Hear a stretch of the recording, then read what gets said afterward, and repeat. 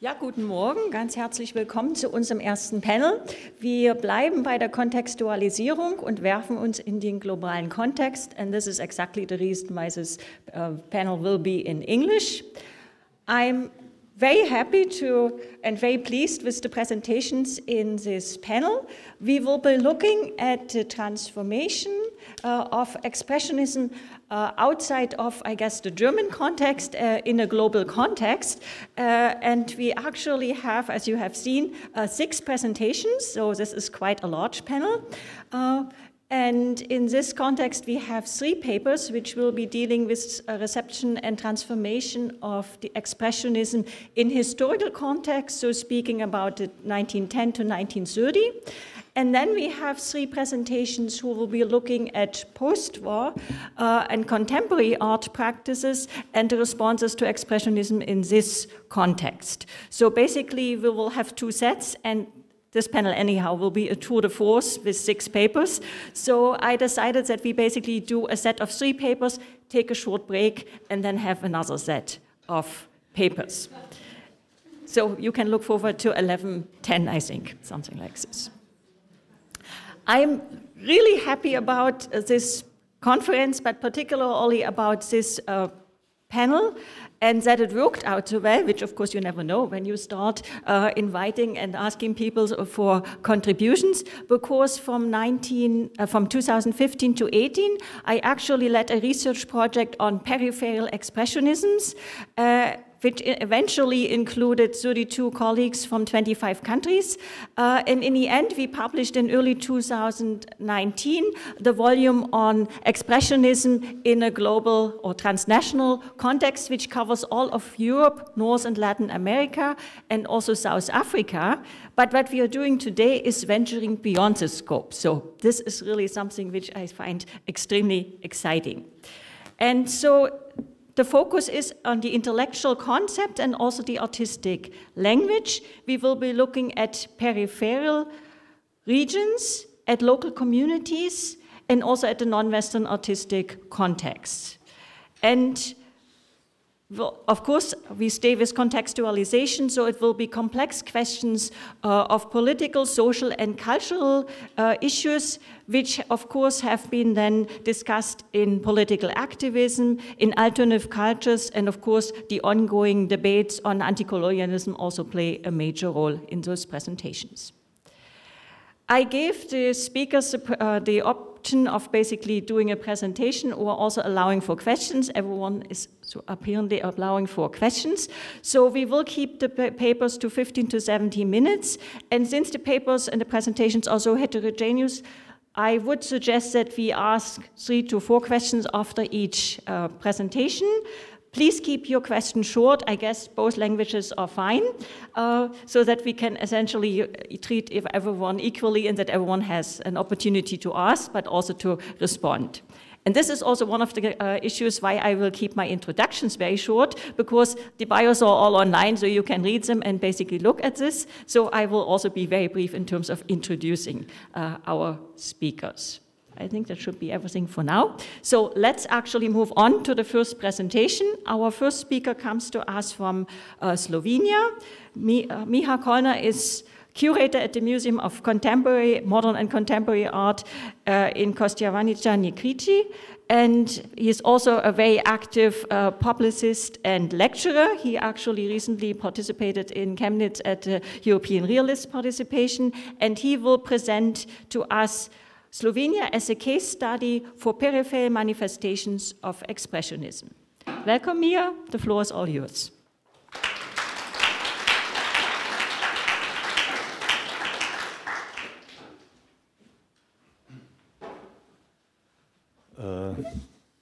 Hello. Thank you for your introduction.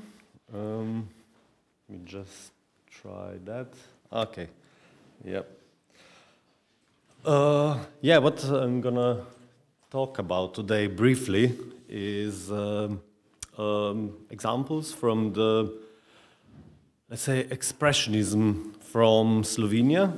The first, what I have to point out is that Slovenia as such, which is now a state, didn't exist back at the time. It was part of Austro-Hungarian Empire, then later part of Yugoslavia. So referring to Slovenia, I'm referring to the Slovenian culture milieu, which is usually defined by the language.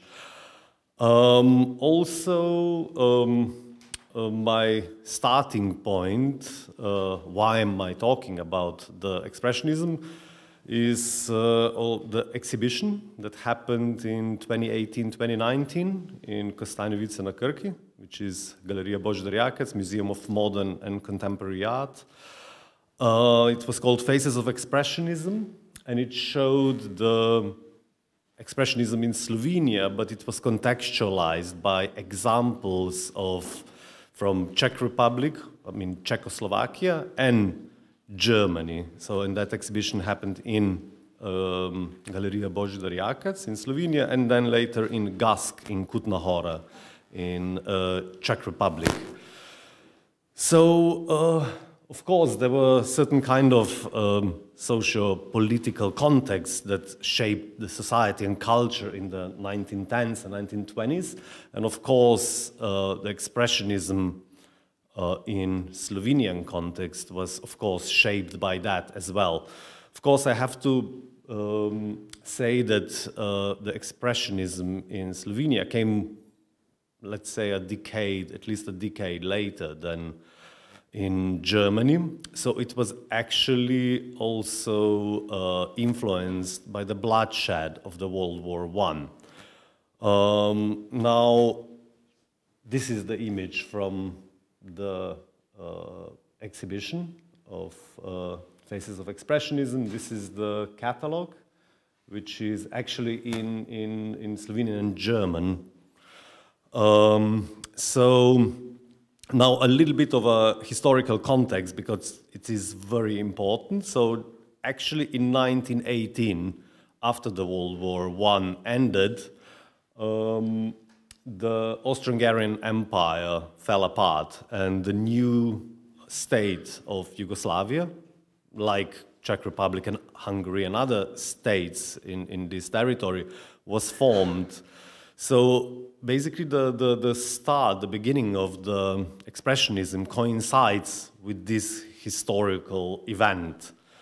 And of course, the artists were actually influenced by war, but not only by war. It was like a big rupture in the society, which means that after the war came the Spanish flu, came the actually hunger, because Austro-Hungarian Empire, like other central powers, were actually under the blockade. So there was not enough, basically, resources for people.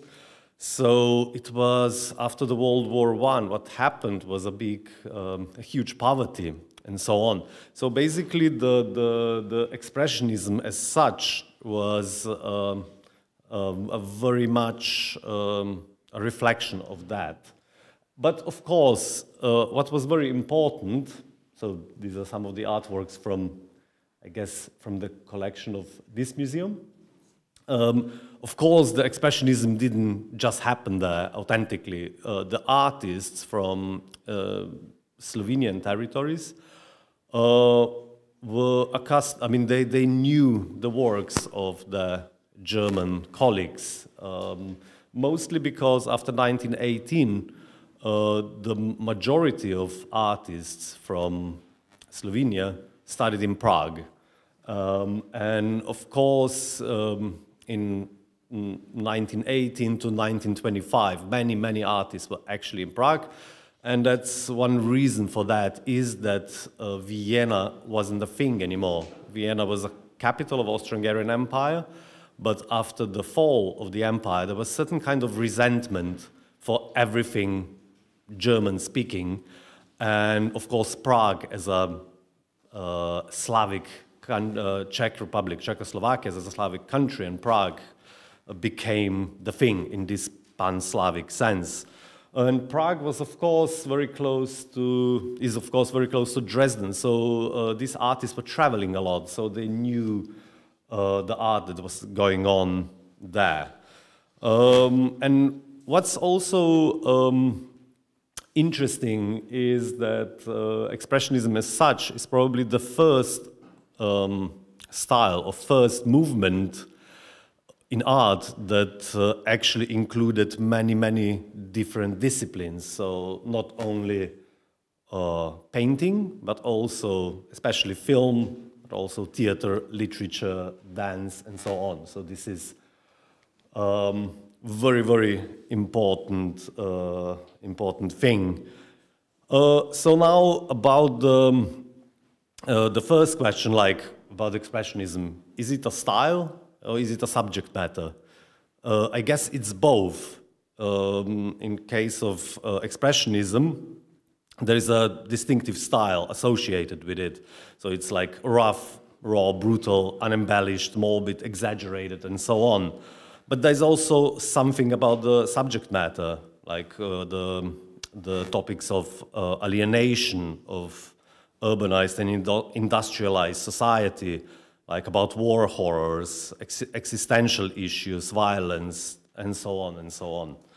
Now, I'll show you basically quite a lot of images, so we have this visual association of what I'm saying. Now, this is Lojze Dulinar, who later became a state artist in Yugoslav kingdom. This is his very early work, probably the only work, sculptural work of Expressionism in Slovenia that was made in 1913. It shows Matija Gubec. Matija Gubec was a mythical figure, the leader of a peasant revolt in 1573. Because the statue was made in 1913, it was actually confiscated and destroyed by Austro-Hungarian police, because talking about peasant revolts was very subversive at the time, especially prior to the World War I. So this is some kind of proto-expressionism in Slovenian context. Then Fran Tratnik, basically his drawings and prints that are showing refugees and poverty. Fran Tratnik is very often associated with Käthe Kollwitz as an obvious influence, even in the style, but also in the subject matter. But then when we come to the end of the World War I, like the most obvious figure in Expressionism in Slovenia is Francesc Kral, born in 1895. Now, in Slovenia and also partially in Croatia, I'll show examples of both and contextualize them somehow with other images, other works. There's several subject matters that comes up and artists were keen to follow them. The first one is social motives from the countryside, like the hardships of life, or urban motives, which were actually a reflection of artists studying elsewhere, because Slovenia didn't have urban centers or big cities. Then landscape, which is a direct continuation of a local tradition of painting that's actually dragging on from Impressionism onwards. And very important is also there are the religious motives. I'll give you a bit of a slide. So this is Francesc Kral, the death of a genius. This is like a story about a misunderstood artist, quite common in the expressionist context. Again, a sculpture of an artist. And here we have some religious motives of Francesc Kral, who was also a deeply religious person. Many of these artists were coming from the countryside, and there was a lot of discussion here about the colonialism in Expressionism, in Expressionist painting and other forms of art. The territory of Slovenia doesn't have colonialism. It's the opposite. It was colonized itself. It was for 1,000 years part of the Habsburg Empire. So basically the Slavic populations have always considered themselves or were considered as the others. So what replaced this need for exoticism that apparently expressionist artists had was actually turning to the local mysticism, local tradition, which was also pretty much related to Catholicism, but also paganism. And we will see, you know, in the images from the countryside, images of peasants, images of rural life, it is actually like the equivalent of what, let's say, German expressionists would do when some of them went to the colonies and depicted the others there, you know, the exoticism, you know, of the others. So these are still Peripheral, Descent from the Cross. Often expressionist artists in Slovenia, they would use religious motives as a metaphor for the hardships of life and social rebellion. So because it's a rural state, it was a rural territory, many people had, I mean, the life was not easy. Many people were struggling, and I guess more than 90% of the population lived in the rural areas. So basically, they were peasants. Of course, here we have an example of Emil Nolde, like in a comparison. Of course, the religious motives were not rare in Expressionism, but there were actually in Slovenia, you know, in the proportion, there were many more. So another artist very important for Expressionism in this territory is Tonekral, the brother of Peripheral. And again, what we see here is a religious motive, this time in medium of a woodcut. The graphic art was, the prints were very common among the expressionists in Slovenia because it was cheaper to do it than oil painting. Again, Tonekral, the hardships of life. This is what I was saying, you know, the depictions of suffering peasants, you know, who are struggling for their everyday life existence. And then on the ruins, reflection of the World War I, you know, what happened after World War I was, again, there was a new beginning, the new state, but the ordinary people really didn't have, let's say, a lot. So there was a constant struggle also in the aftermath of the World War I. And again, some existential issues, the 3 periods of life, you know, it's about aging, about the passing of time, and so on. So what we see is kind of many artists would have motives. Artists from Slovenia would actually depict motives that are kind of typical for the Expressionism in general, but they try to insert some local features into it. So again, for the comparison, Carl Schmidt-Rottluff, Woman with the Bag, and yeah, Veno Pilon, another artist. So what's happening here? Many expressionists would actually turn towards urban motives, and maybe Expressionism was the first art form that actually tackled the reality. The Impressionism was running away from it, and then Expressionists were actually, you know, talking about the real life. And in comparison, like Slovenian artists, like for instance Veno Pilon, who as well, like the previous ones, studied in Prague, this reality was actually, these were social issues. So here we have the etching, hunger, and another 2 basically urban motives. The one on the left side is from Prague, the other on the right-hand side, I'm not sure where from, but their experience from, let's say, big cities where they studied and lived actually was reflected in their works.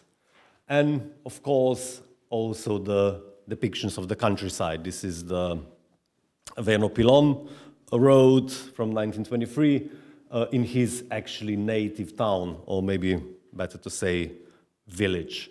But on the other hand, we can see the comparisons again with the examples from Czechoslovakia, Bohumil Kubišta, in a similar way depicting this actually rural countryside.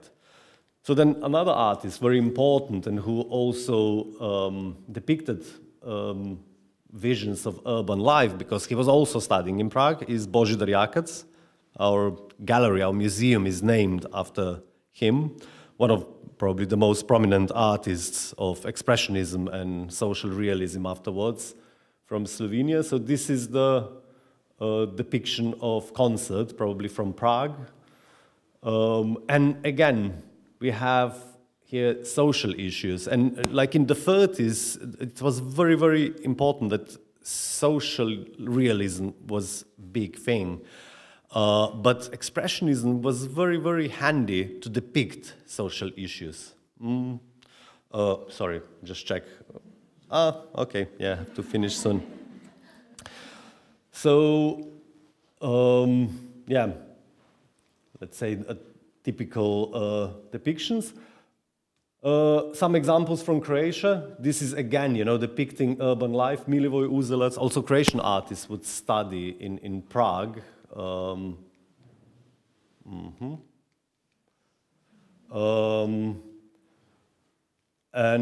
what you can see, Miha, now Viennese suburbia, besides the urban areas that they were depicting in urban mythology, urban themes, like Vilko Gecan, again, an artist from Prague, from Croatia, studying in Prague. What we have in the end, and which is also very important, are the depictions of the landscape, like in vein of Eric Heckel, for instance, Anka Križmanić from Croatia, and this.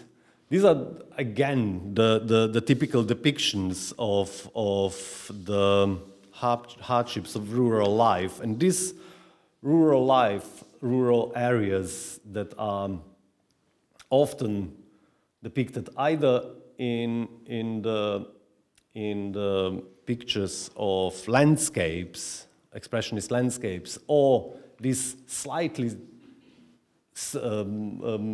socialist, almost socialist realist examples are actually showing the kind of like authenticity of this Slovenian version of Expressionism.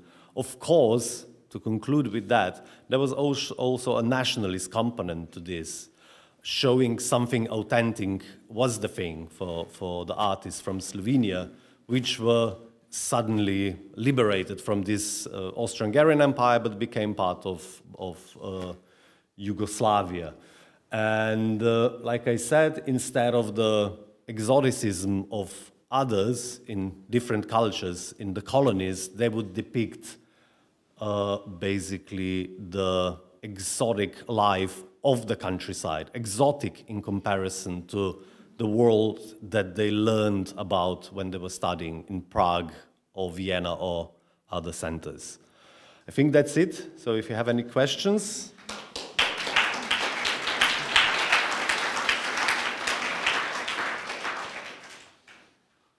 Yeah, thank you very much.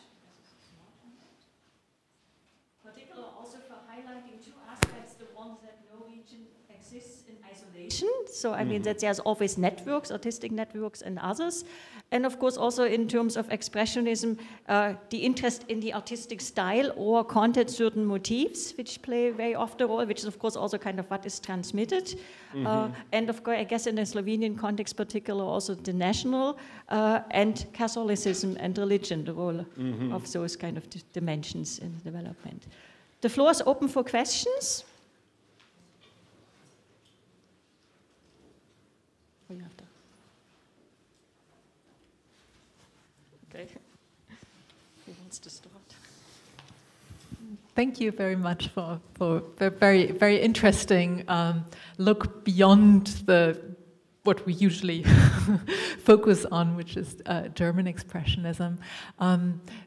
Talking about networks and connections, I mean, you've juxtaposed these Slovenian works with kind of works that we're all very familiar with here from the Brücke Museum and elsewhere.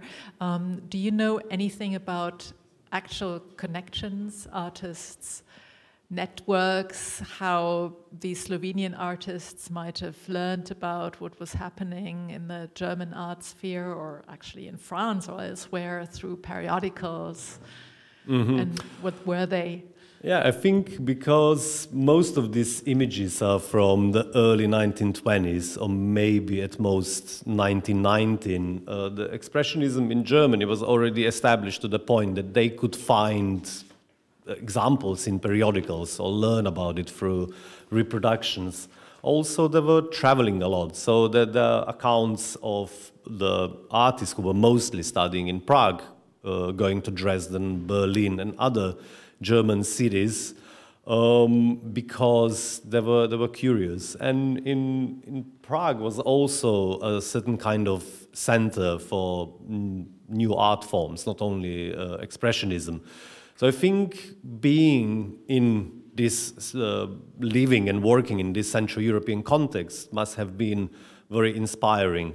But the interesting fact also is that they all returned. Nobody stayed in Prague. Only Veno Pilon, I think the third one that I showed, he moved to Paris eventually.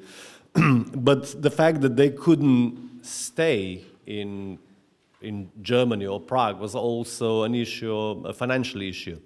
Mostly, I mean, studying in Prague, it wasn't officially at that time. It was said, "Oh, yeah, this is like a Slavic capital. Prague is, you know, Czechoslovakia is a brother nation and stuff like that." But more or less, it was also cheaper to live in Prague than in Berlin or Paris at that time. So it was a very practical aspect to it as well. Yes, thank you a lot. I was wondering about the status of these artists today. Are they as popular as Expressionism is in Germany? And what is the history of that? Were they, you also referenced to the period of when Slovenia was part of Yugoslavia, and how is it now? If you could just quickly sort of sketch how the reception of these artists went. I mean, at the time, so in the early 1920s, when they came out on the scene, the reception was not very good. I mean, the society in Slovenia and Yugoslavia in general was very conservative. They maybe accepted Impressionism by that time, but most of the people, and critics as well, were actually supporting, I don't know what, academic realism, something from the 19th century. There was, I think, one younger art historian who was a generation of these artists who would support them in a way.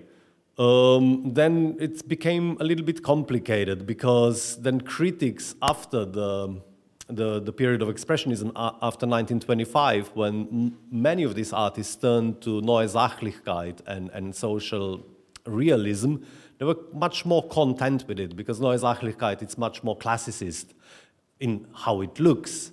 But then nowadays, I think the reception of all that is quite okay. But there was a slight problem in the period between 1945 and 1990, not because of the religious motives or anything else, but in socialist Yugoslavia, the interwar period was not so important. So what was praised was whatever came afterwards.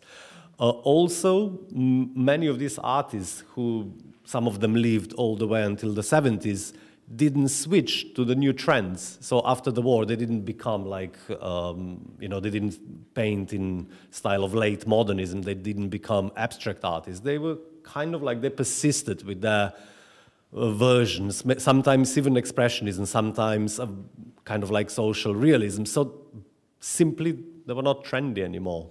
But most of them, which is interesting, they were on the height of their careers when the World War II started. They were in their early 40s. And it was a big break for most of them. The only one who made a career was Božidar Jakac, because he became a personal portrait artist for Josip Broz Tito, the president of Yugoslavia after the World War II. Yeah.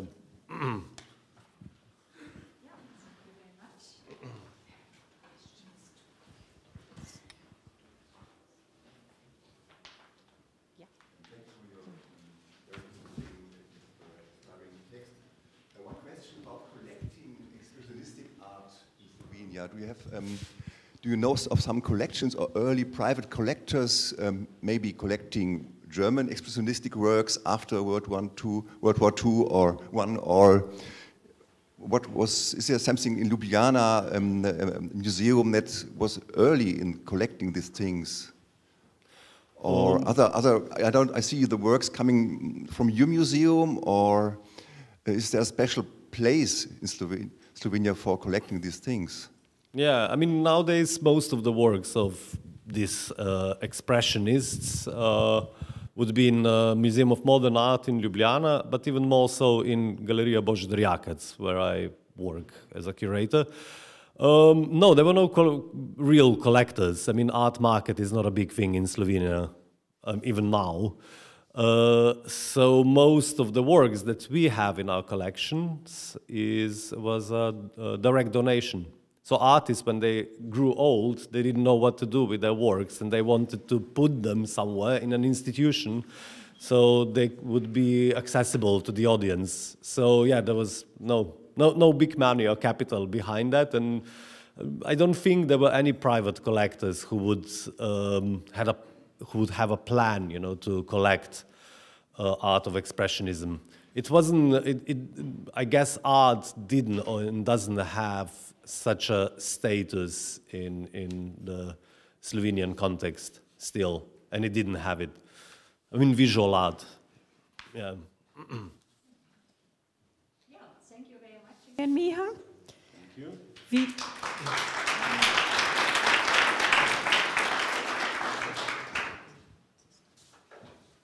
We'll do a major jump from Slovenia to South Africa, the connection not being Prague, but Berlin actually. And it is my great pleasure to introduce our next speaker, Lisa Hörstmann, who got her doctorate in art history in a global context with a focus on Africa from Freie Universität Berlin. And I was actually, I had the pleasure of reviewing her dissertation on settler primitivism and the emergence of modern art in South Africa. And today she will be speaking about German expressionism and the emergence of female avant-garde in South Africa, looking specifically at two female figures which are quite prominent and of course also played a role in the Berlin art scene. Welcome.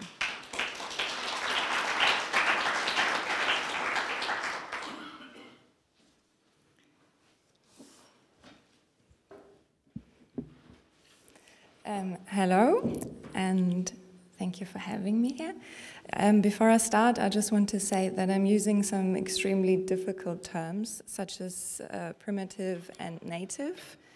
And of course, those have to be thought in inverted commas, but because they reflect the structuring of South African society at the time and the discourse, I'm still going to use them.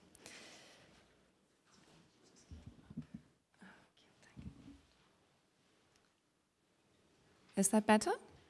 Yeah, okay. Irma Stern, painter of Africa and Africans, socialite and tireless traveler, leaned back in an immense carved throne-like armchair and sighed, "I'm tired and homesick. Homesick for the Congo forests and the surging, colorful waterfront of Zanzibar." Thus starts a 1946 interview with South Africa's most prominent modernist. The press eagerly recounted how, having passed her driving test in 1932, quote, "she ventured into the interior of the Congo where few white men would have gone and set up a studio miles from the nearest European for a month," unquote. The colonies and British dominions functioned as a laboratory for a variety of female identities. In South Africa, women expressionists were the driving forces of modernism in the fine arts. They profited from the primitivist idealization of properties such as intuition, authenticity, sensibility, and proximity to nature, customarily ascribed to women.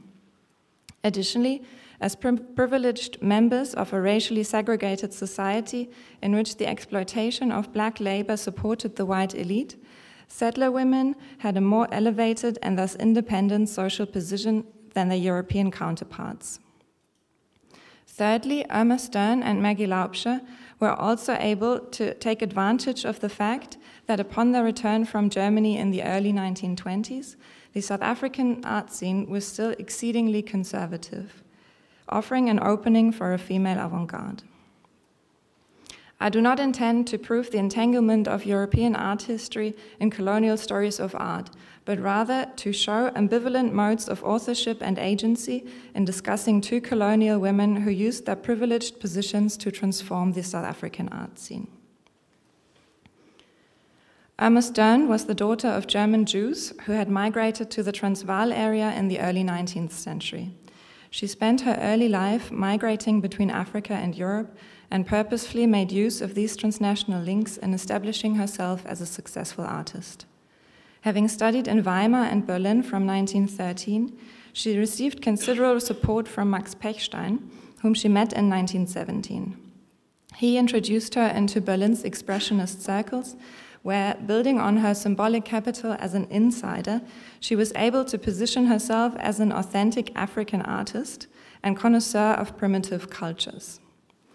In her pictures of black women, whom she claimed she had grown up amongst, she quickly established an advantage over her German colleagues, who knew their subjects only from occasional travels, visits to museums of ethnology, or interactions with black performers participating in ethnological museums or circus acts. The German press thus accorded her a greater genuineness than the European artists such as Pechstein or Paul Gauguin. In 1919, she had her first solo exhibition at Wolfgang Görlitz's gallery in Berlin, which also represented the Brücke artists. Upon her return to Cape Town in 1920, she presented herself as a member of German Expressionism and used these transnational relations to legitimize her role as a modernist who had already been accepted by the male avant-garde in Europe and was now confidently continuing her career in South Africa. Stern kept exhibiting in Germany until 1933 and received several favorable press reviews. Those were extensively translated into English and Afrikaans by her supporters and reprinted in South African newspapers. They resorted to ideas of intrinsic femininity and stressed her South African indigeneity. While German critics considered her having outgrown Pechstein's influence, in South Africa, Stern stressed the support she was granted by recognized authorities such as Pechstein, Görlitz, or the art critics Fritz Stahl and Max Osborn, in clever self-portrayals that were largely appropriated and reproduced. Additionally, she used the negative press her first exhibitions in Cape Town generated to stage herself as the misunderstood artist genius. On occasion of her first exhibition opening in Cape Town in 1922, that allegedly had to be disbanded by 3 policemen, the Cape Times published a review expressing, quote, frank disgust at the general nastiness of the work, unquote. And still in 1933, an exhibition review in the Sunday Times was entitled Agonies in Oil, Irma Stern Chamber of Horrors, Crude Drawing, an Indian with Jaundice. In addition to the modernist style pursued by Stern, critics were also shocked by her portraits of black South Africans, which were not common at the time since they were perceived as endorsing blacks as beautiful. They depicted mainly African women in pre-modern attire, either relaxing or performing traditional tasks, supposedly untouched by Western civilization. Examples are water carriers of 1935 or bed carriers of 1941. Both exoticizing as well as sexualizing paintings show traditionally dressed African women balancing objects on their heads. In a newspaper article entitled My Exotic Models of 1926, Stern described South Africa as, quote, the country of my birth, the land of sunshine, of radiant colors, where the fruit grows so plentifully and the flowers seem to reach the summit of all joy, where the brown people live a happy life in close connection with their soil, beautiful in their primitive innocence, unquote. Water carriers and bed carriers clearly comply with this primitivist idealization that casts Black South Africans as national cultural assets fit for artistic appropriation. Stern further stresses that in order to find such subjects, she, quote, had to go where there was no sign of Europe, no trace of civilization, just Africa, lying in the sun with its stretches of untouched land and its dark people as it had been lying, one might imagine, since the day of creation, end of quote. However, the artist was aware that this was not an easy task and knew that Black South Africans did not factually live in a temporal vacuum. In contrast to the Akkadian idyll she usually portrayed in her descriptions of South Africa, she is cited in a Cape Times article of 1927 to complain about finding the Zulu princess dressed in a blue Sunday print sitting on a map with a Bible on her lap, and the Swazi king gaining a reputation of being the best-dressed man in England during his latest visit with the British king. These remarks illustrate the ambivalence inherent in South African settler primitivism. In contrast to their European counterparts, South African primitivists were in regular contact with the people they portrayed as archaic, timeless, and natural primitives, and knew that by 1930, very few of them were living the life they depicted and admired. By presenting their Black compatriots as noble savages or pastoral farm workers, they purposefully disregarded their realities and fostered cultural differences instead. The latter is evidently discernible in an exhibition review by social critic and communist activist Richard Feldman from the mid-1920s. Irma Stern is the first to reveal to us the soul of South Africa's Black children. The native in his surrounding is still nature's unspoiled child, with a facial expression that is free of pose, a mind free of care, at peace with nature, content. There is, however, just one watercolor of a native woman in rags of full European attire, a derelict, an outcast, a product of the wilds of savagery transported in a civilized city. A terrible picture telling unequivocally the story of one part of a strong and healthy race that is deteriorating and degenerating. What a contrast to the native women in their home. Even though Feldman usually critically confronted race and class issues, the racist message clearly filters through that Black and white South Africans should occupy separate habitats, Blacks in the wilderness and whites in the civilized cities. 8 years older than Stern, Maggie Laubscher began her artistic career later in life. She studied painting in Cape Town, but as her works did not generate any financial success, she soon moved back in with her parents. In 1913, a friend provided her with financial support to go to Europe. She attended classes at London's Slade School until 1919, and after longer sojourns in Belgium, Northern Italy, and South Africa, she moved to Berlin in 1922, where she stayed for 2 years. Like Stern, Laubscher too was interested in German Expressionism and formed a friendship with Brücke artist Carl Schmidt-Rottluff. However, while Stern still had to refer to the approval of influential men such as Pechstein, Laubscher, whose career gained momentum after Stern had done the groundwork for establishing modernism in South Africa, always stressed that her art could not be attributed to any particular school or influence. Like Stern, she too made a substantial contribution to the parameters that determined the reception of her own work.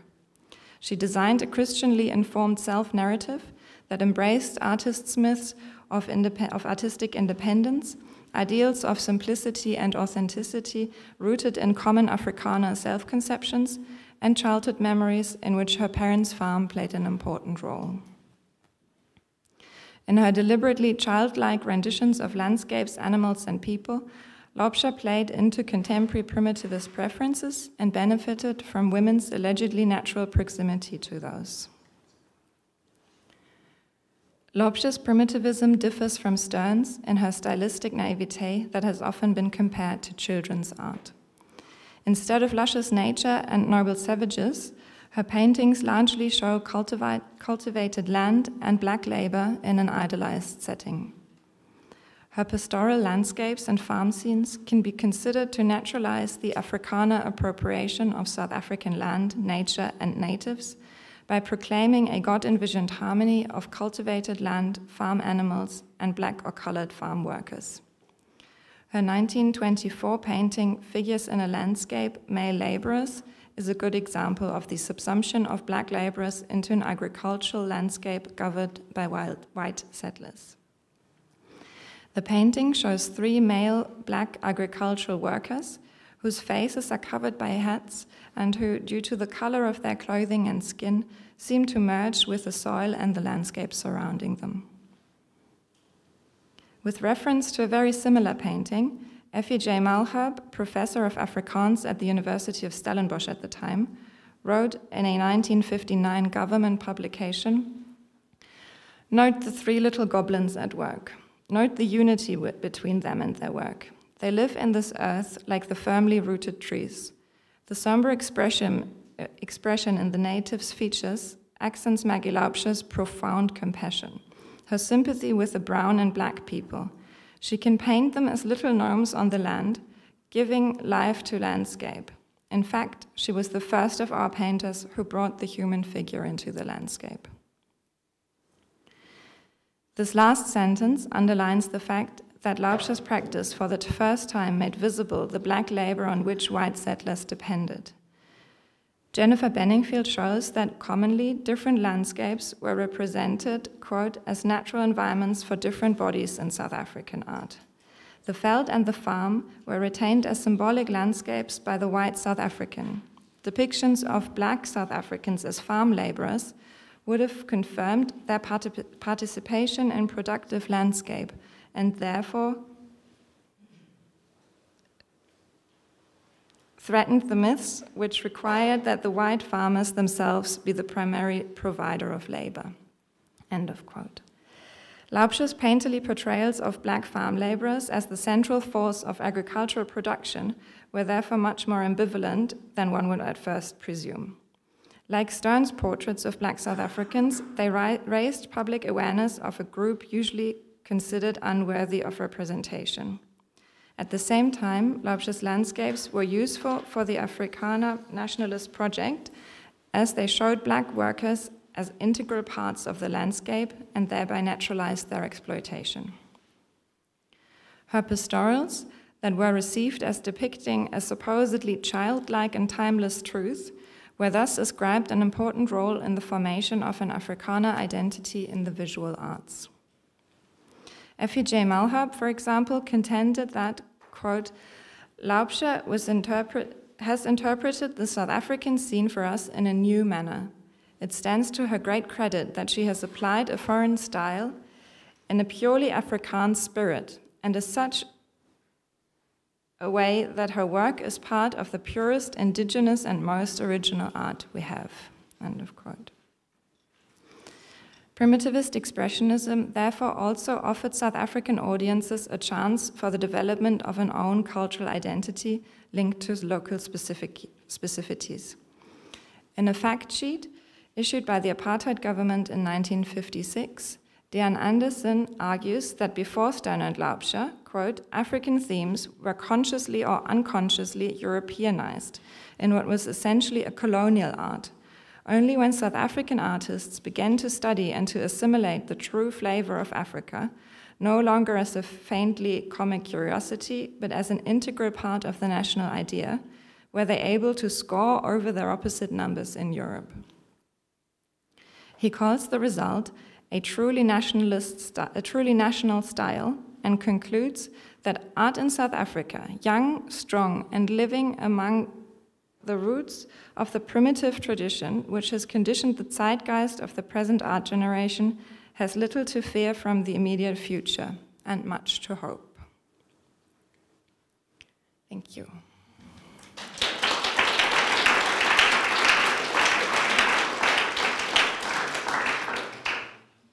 Thank you very much, Lisa. I find it intriguing and problematic again each time one looks at those two women and how they played the African card in Europe very successfully, Avant-Garde card there, and then of course really kind of got involved in this national discourse altogether.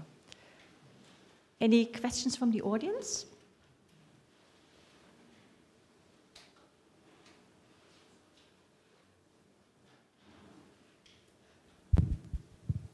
Hi, thank you very much for your talk. I was wondering if there is any exchange or connection between South Africa and US artists, either white depicting sharecroppers or workers in the countryside, or black modernists.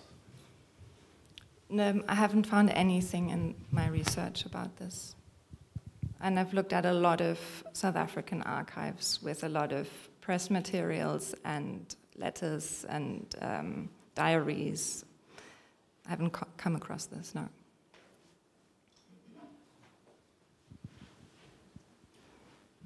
Well, a similar question would be, were there any black South African artists at the time?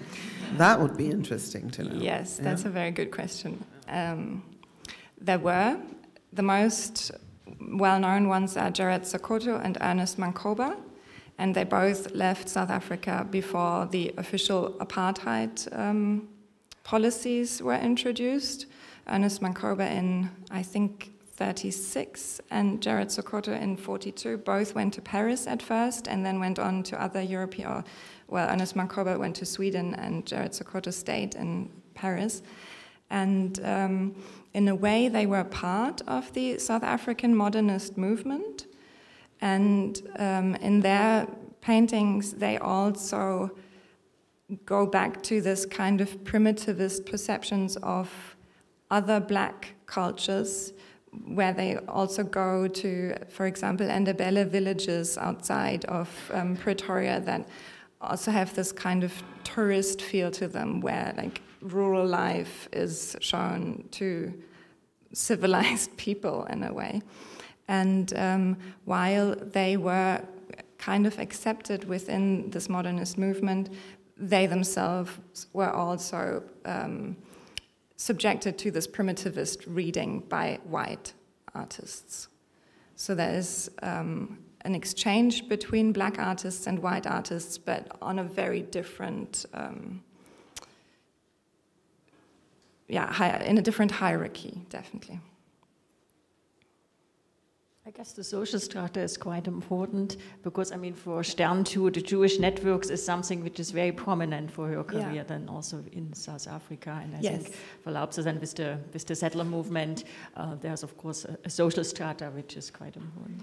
Yeah, that's also part of the fact while Irma Stern, in contrast to Maggie Laubse, was able to just push for exhibitions in the 1920s when her art was really not acknowledged, but she had this Jewish network of supporters and also financial, like a financial base to start exhibiting from.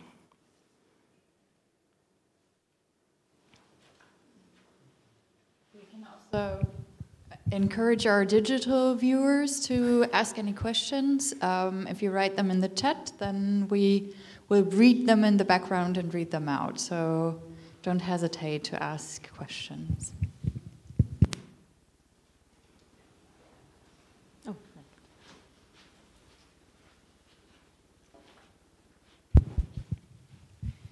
Thank you very much. I would be interested in a closer look on how the reception in Germany looked like of these two.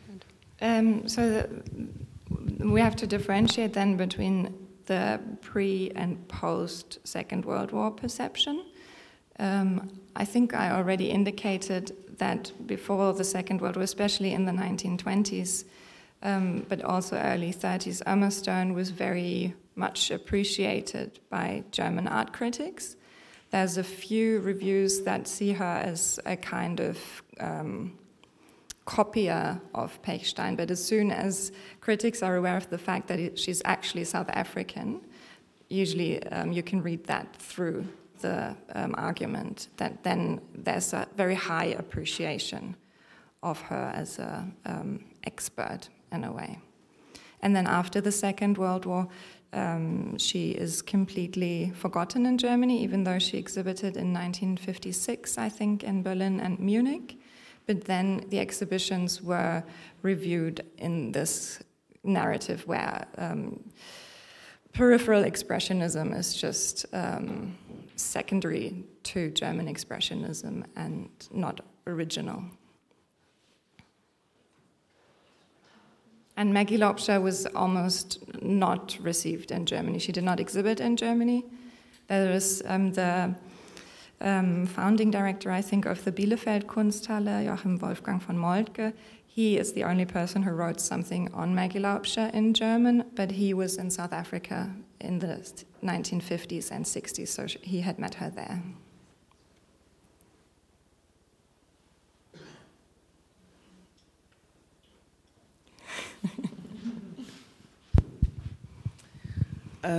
My question is concerning gender itself. If we look at gender in South Africa and gender in Germany, because it seems like in your presentation it didn't, or maybe you could just focus a little bit more on the differences there, and what did it actually mean for a South African, white South African woman coming to Germany, and in which gender role she was there, as in going back, maybe. Yes, so I think what I said earlier, that she could benefit so much from her image as an insider of African life, that was more important than her gender, probably, in Germany at the time. And also because people such as Max Pechstein, Wolfgang Gorlitt, Max Osborn, they all supported her because they were also interested in these issues and saw her as somebody who had some kind of expertise. She, I think, through this male support or validation or whatever, in Germany very quickly just was acknowledged. And the fact that she was a woman, in the press reviews that I still had access to now, didn't play a role. And then in South Africa, I think the perception is definitely also, I mean, in Germany too, of course, it plays a role when I speak of an artist as emotion-based and intuitive. These are all words that are related to how women are perceived. You know, it's not a considered systematic approach, but just like an intuitive approach. So these terms are important, but in South Africa there was no male avant-garde at the time. The style was academic realism, and the person who was the head of the three main institutions was also an artist who worked in that way. So she was really the first one in South Africa to actually exhibit expressionist, modernist paintings, and then had her European success to rely on. So I think it probably would have been different if there had been men who had already been working in this mode.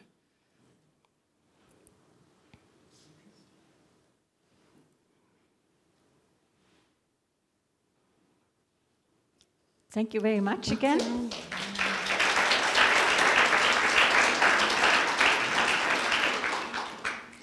And we move on to the medium of the woodcut, which of course is very central to Expressionism and our third contribution on the new woodcut movement. Our third speaker is Erin Sullivan Maynes from the Los Angeles County Museum, where she is an assistant curator at the Robert Gore Rifkind Center for German Expressionist Studies, so very central, and of course essentially already by default a partner institution. Her particular interest in curatorial practice is on histories of print and paper and the dissemination of print in the 19th and 20th century, and this is exactly what she will be looking at with a very specific focus, the role of Käthe Kollwitz and the new woodcut movement in China. So welcome, Erin. Thank you. Oh, perfect, thank you. I needed to come down a bit. Thank you, Isabel. Thank you to our organizers. I don't want to spend too much time because I know everyone wants to get to their break. So I will just get started right away.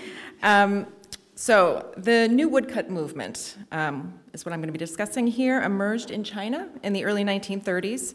It was made up of a handful of loosely connected artists who favored the woodcut as their primary medium for practical and ideological reasons, and whose subject matter was aggressively political. Its artists were leftists, and they attacked both China's Kuomintang-ruled nationalist government and Japanese imperialism. They remained devoted to the woodcut in spite of, or perhaps because of, its humble status relative to the other fine arts in China. And though China has the world's earliest tradition of woodblock relief printing, the movement's initial influences were modern foreign artists whose works were reproduced in Chinese periodicals, especially artists affiliated with Expressionism. And I just want to say that I'm going to talk about the woodcut, even though there's this discussion also of woodblock, and if you're interested in the differences, which I don't know that many of you will be, but if you are, you can talk to me after. The artist who has the strongest initial impact and whose legacy endured as histories of the group were written and rewritten around shifting political priorities was Käthe Kollwitz.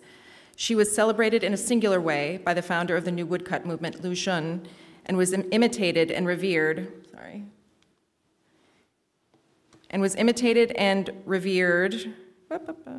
by several of the movement's major artists. Over time, her status shifted from a source of inspiration to an iconic figure. This presentation will consider how Kollwitz became influential for these artists and why her status endured. But first, I will discuss writer and critic Lu Xun, the most important figure in the new woodcut movement's aesthetic and conceptual development. Though not a visual artist, Lu aggressively promoted woodcuts through publications and exhibitions, and by pushing young artists to pursue the medium. He also encouraged artists to selectively apply ideas from Western art and theory, combining them with an understanding of the long history of Chinese cultural production in both its elite and popular forms to create a distinctly Chinese form of modernism. Lu was not naive, however, about what the West had to offer China. He wrote, quote, "The problem is we've been scared by the things given to us. First, there were British opium and useless discarded German guns and cannons. Then there were French cosmetics, American movies, and little knickknacks from Japan. Actually, it's precisely because they were given to us and not things we wanted to take for ourselves. In short," he concluded, quote, "we should take things. We should use them, retain them, or destroy them," end quote. Lu dubbed his approach takeism, calling on Chinese artists and intellectuals to claim agency and choose models with intention rather than passively accepting whatever was available. Lu actively practiced such takeism himself with generous and generative intentions. He cultivated an extensive collection of woodcuts and woodblock prints from different periods and places. He was interested not only in traditional works, but also in popular forms such as Chinese Nianhua or folk art prints.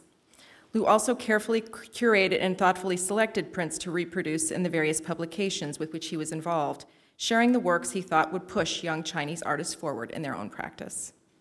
One of these publications was the periodical Morning Flowers in the Garden of Art. In the first volume, Lu wrote that the woodblock print started in China, but traced a longer history of printing from wood, highlighting figures like Albrecht Dürer and Thomas Bewick, the British originator of the wood engraving. Importantly, Lu made a distinction between prints used for reproductive purposes and what he called creative prints, which he termed Changzhuomuke. Sorry, my pronunciation is probably completely off. The latter he called a, quote, genuine and legitimate art. These were, like the prints produced by the German Expressionist and Japanese Tosaku Hanga artists, designed, cut, and printed by a single individual rather than products of collective workshop practice. Lu Xun considered the medium of woodcut itself the most accessible and efficient vehicle for circulating revolutionary ideas and inspiring action amongst a broad and diffuse public. This was an important consideration given China's geographic spread, large population, and low rates of literacy. The graphic impact and directness of the black and white woodcut made it a potentially powerful medium for the masses. But practical concerns also made the woodcut an appealing option. Such relief prints were simple to produce, but also easy to reproduce. And reproductions could be printed using a combination of inexpensive photomechanical, offset, and relief processes without losing their visual coherence. The American expatriate journalist and friend of Lucian, Agnes Smedley, who I'll talk about a little bit later, would later call the woodcut, quote, a new art for the 400 million. And you see that text kind of here on the edge of this pamphlet for an exhibition that was in New York. And this is sort of what I'm talking about, easy to reproduce. This is just kind of an offset printed pamphlet, but kind of lifting elements from prints, and they still kind of have this sort of same visual impact, so they don't lose anything in these kind of transfers, or in fact kind of gain something. Liu singled out several Western artists as potential models for what he felt Chinese revolutionary printmaking could be in his publications and writings. All were of the left, made art that was political, and were printmakers, or at least their work was primarily produced, distributed, and consumed in print. One of these artists was Franz Masereel. Liu wrote the introduction to the Chinese edition of his wordless woodcut novel Passionate Journey in 1933 and compared the book to the narrative strategies of Chinese long scroll paintings. Another was Karl Meffert. In an essay called In Defense of Comic Strips, Liu mentions both artists by name and discusses the importance of the serial format to their impact and appeal. But Liu had a special affection for the work of Käthe Kollwitz, and his interest had a huge impact on how she was received in China in the short and long term. There are essentially 3 episodes that herald Kollwitz's introduction to Chinese audiences that I will detail here. The first was also a significant event in the founding of the new woodcut movement itself, a woodcut workshop, a woodcut workshop in Shanghai that Lucian organized with the help of the proprietor of the Uchiyama bookstore, Uchiyama Kanzo, in August 1931. This hands-on printmaking seminar was taught in a classroom of Uchiyama's Japanese language school. Uchiyama's brother Kaikichi came from Tokyo to teach the class, which instructed students on different processes for cutting and printing from woodblocks. Lucian recruited young artists from different progressive arts groups. In all, 13 students participated while Liu acted as Kaikichi's translator. One of the students who described the experience later remembered, quote, whenever we had extra time left, Lucian would critique works by overseas artists. We were particularly impressed by those of Käthe Kollwitz and Japanese ukiyo-e, end quote. Lucian, whose personal collection numbered over 400 works, supplied many, if not all, of the prints shared at this workshop. But according to the scholar Xiaobing Tang, he was most excited to share Käthe Kollwitz's Krieg series, a portfolio of 7 woodcuts he purchased directly from the artist with the help of journalist Agnes Smedley. Liu noted in his diary that he gave Smedley 100 marks in April 1931 to send to Kollwitz and received her 12 prints from Krieg more than 1 month later. Because there are only 7 prints in the portfolio, it is unclear if Liu received additional works. He also reportedly gifted Kaikichi 6 Kollwitz prints after the workshop as thanks. Agnes Smedley's connection to the story has also amplified Kollwitz's place in the narrative due to Smedley's own larger-than-life persona. An American activist initially involved with the Indian liberation movement, Smedley moved to Berlin in the early 1920s to continue her political activities and began working as a journalist. Kollwitz met Smedley at some point during her time in Berlin. She appears in Kollwitz's diary, and the artist sketched her from her sickbed in 1928. Smedley was eventually recruited to work as an agent in China for the Comintern by Willy Munzenberg. As cover, she became a reporter for the Frankfurter Zeitung. It was in this capacity that she interviewed Lucian in December 1929. Smedley and Liu became friends, communicating in German because neither was fluent in the other's native tongue. The second major event that foregrounded Kollwitz in the early history of the new woodcut movement occurred less than 1 month after the workshop, the publication of Kollwitz's print Das Opfer from the Krieg portfolio in the Chinese periodical Beidao. This was the first print by Kollwitz to appear in a Chinese language paper, and it was selected by Lucian to commemorate the murder of 5 left-wing activists, later known as the 5 Martyrs of the League of Left-Wing Writers by government forces. One of the murdered individuals, Ru Shi, was a close friend of Lucian. He was also, incidentally, the person responsible for Liu's early interest in the woodcut. The work thus had a deeply personal meaning for Liu. In spite of this, the strength of Kollwitz's print is less its personal associations than its broad, even generic imagery, the figure of a nude woman, eyes closed, lifting a child in offering. It was, in other words, ripe for the kind of selective takeism Liu had advocated, making it possible for the work to readily absorb other meanings. This, combined with the woodcut's graphic punch, made Das Opfer a useful vehicle for memorializing what would become a significant event for the left in China. Xiaobing Tang has noted that after the publication of this work, Kollwitz, quote, would ever after be associated with the cause of the left-wing movement, end quote. The final incident that heralded Kollwitz's introduction to China was the publication of Lu Xun's book, Selected Prints of Käthe Kollwitz, in 1936. The text included an introduction by Agnes Smedley, which is, you see here the kind of final page with her signature, and this is the cover. An essay by Lu, and 21 full-page reproductions of prints by the artist. Smedley's text, titled Käthe Kollwitz, the People's Artist, was translated into Chinese and centered Kollwitz's political credentials. It frames the artist as one with the working class, which Smedley underscored by noting the artist's tendencies to embed self-portraits in her work, pointing out that the figure of Schwarze Anna, for example, from Bauernkrieg, is none other than Kollwitz herself. Smedley thus places the artist, who never identified with a particular political party, on the front lines of the class war.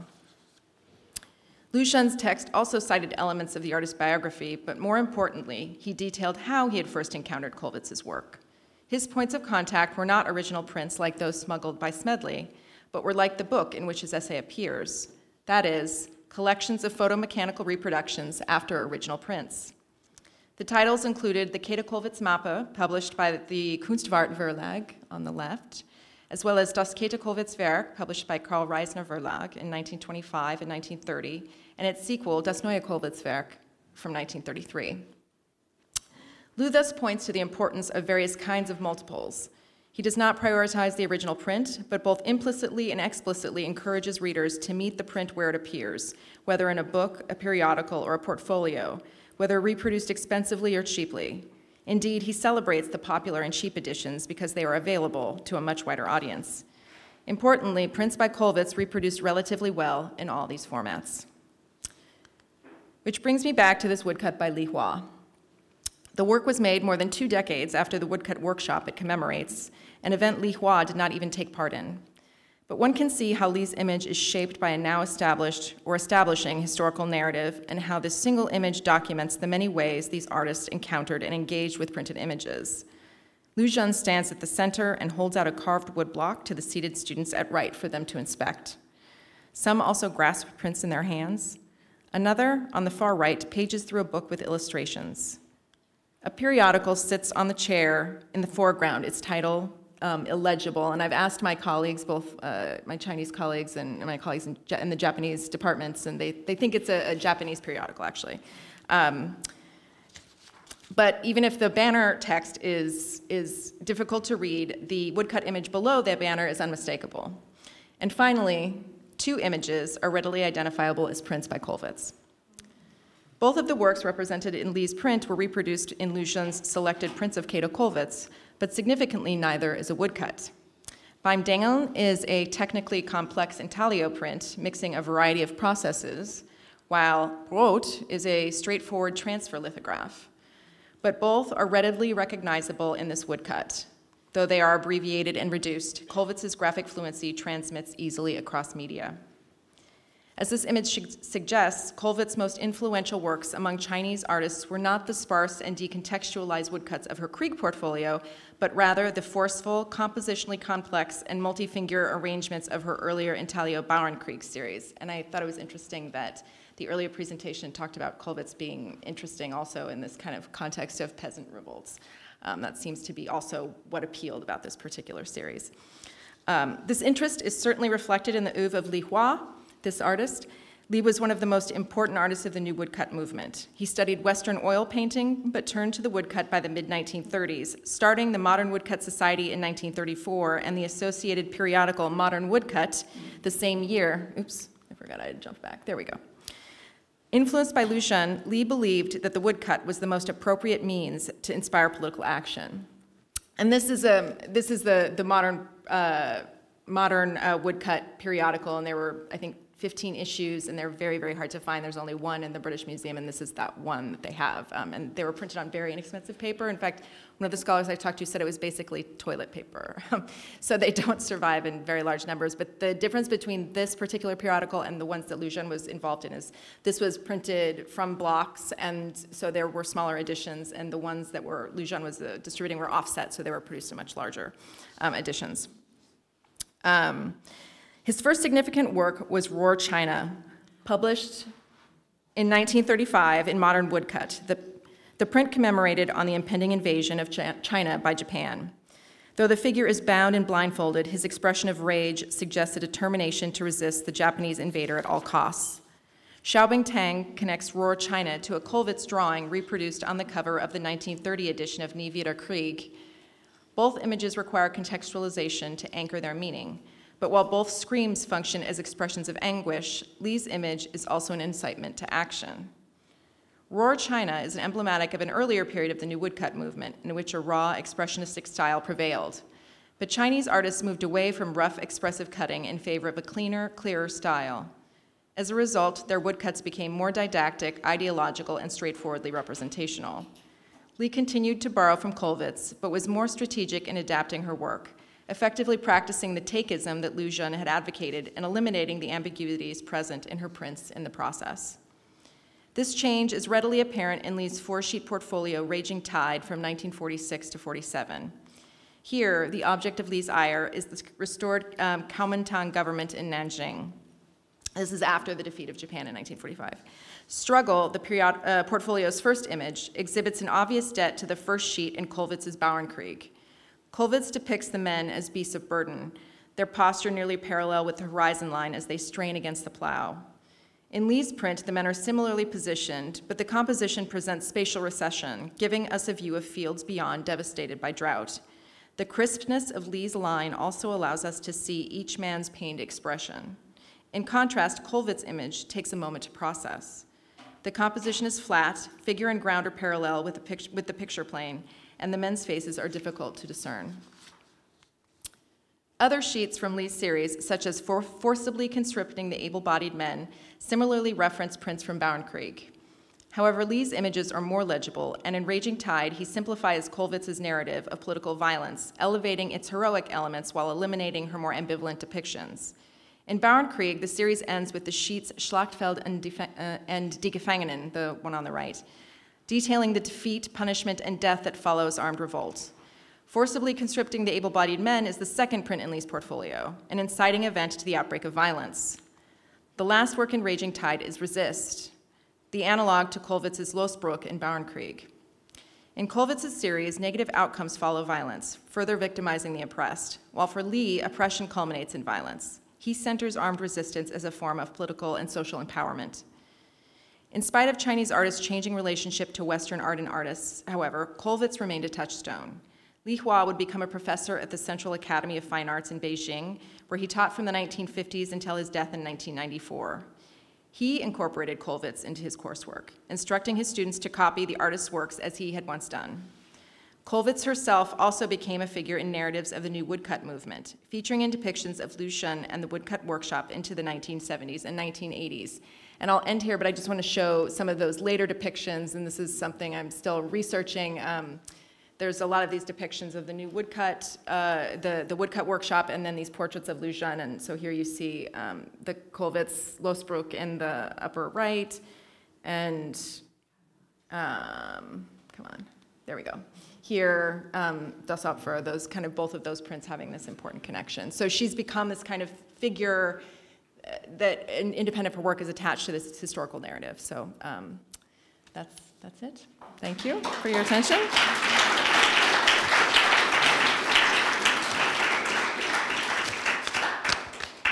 Thank you very much, Erin, and I guess it brought us back very nicely from me to you with essentially a strong artistic language, which is taken up for the visual strengths, and Kollwitz, of course, being a role model. But of course, in the first two papers, the context more on kind of forging a national cultural identity, while here very clearly kind of using it for political activism. And of course, China is a very different setting anyhow. Yeah. Yeah. Yeah, the floor is open for questions. I guess you can start. Yeah, actually I have two questions. One, wasn't there also a tradition of a woodcut authentic to China, and how it reflects in this work, if it does? And the second, did you also, what do Chinese scholars have to say about this topic? Because now we heard the interpretation about how the Chinese art was influenced by European art, but what do Chinese say about it? Those are both good questions. So in terms of the Chinese tradition I just mentioned, you know, yes, China has the oldest tradition of woodblock printing.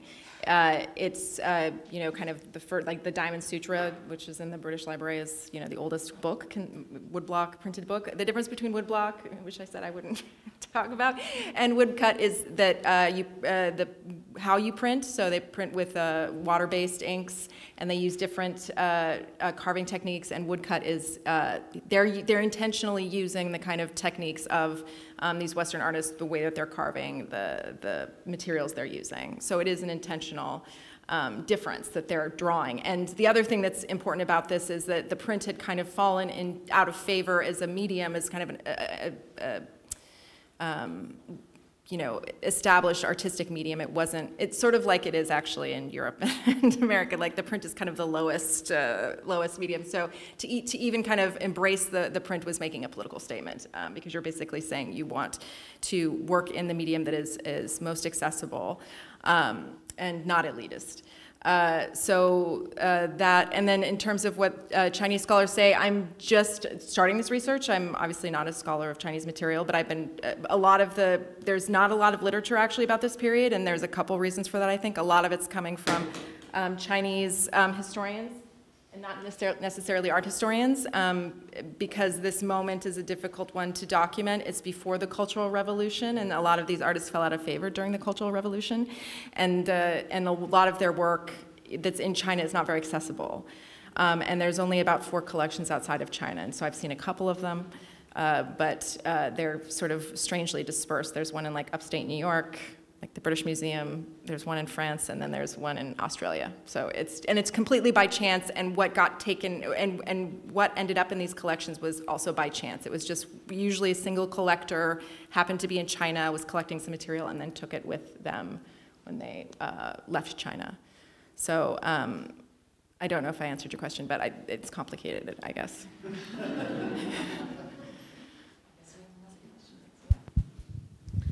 Yeah, thank you very much for this insight into this interesting phenomenon of takeism. What kind of role does the term expressionism or expressive play? Are they used at all in this connection? Yeah, no, I mean, that's a really good question. Also, this topic is new to me, and I don't read Chinese, and also, even in the translations, I never found the term expressive used. And as often happens, actually, with Expressionism, you find when it becomes more of a political or popular or populist movement, I can't keep this thing up here.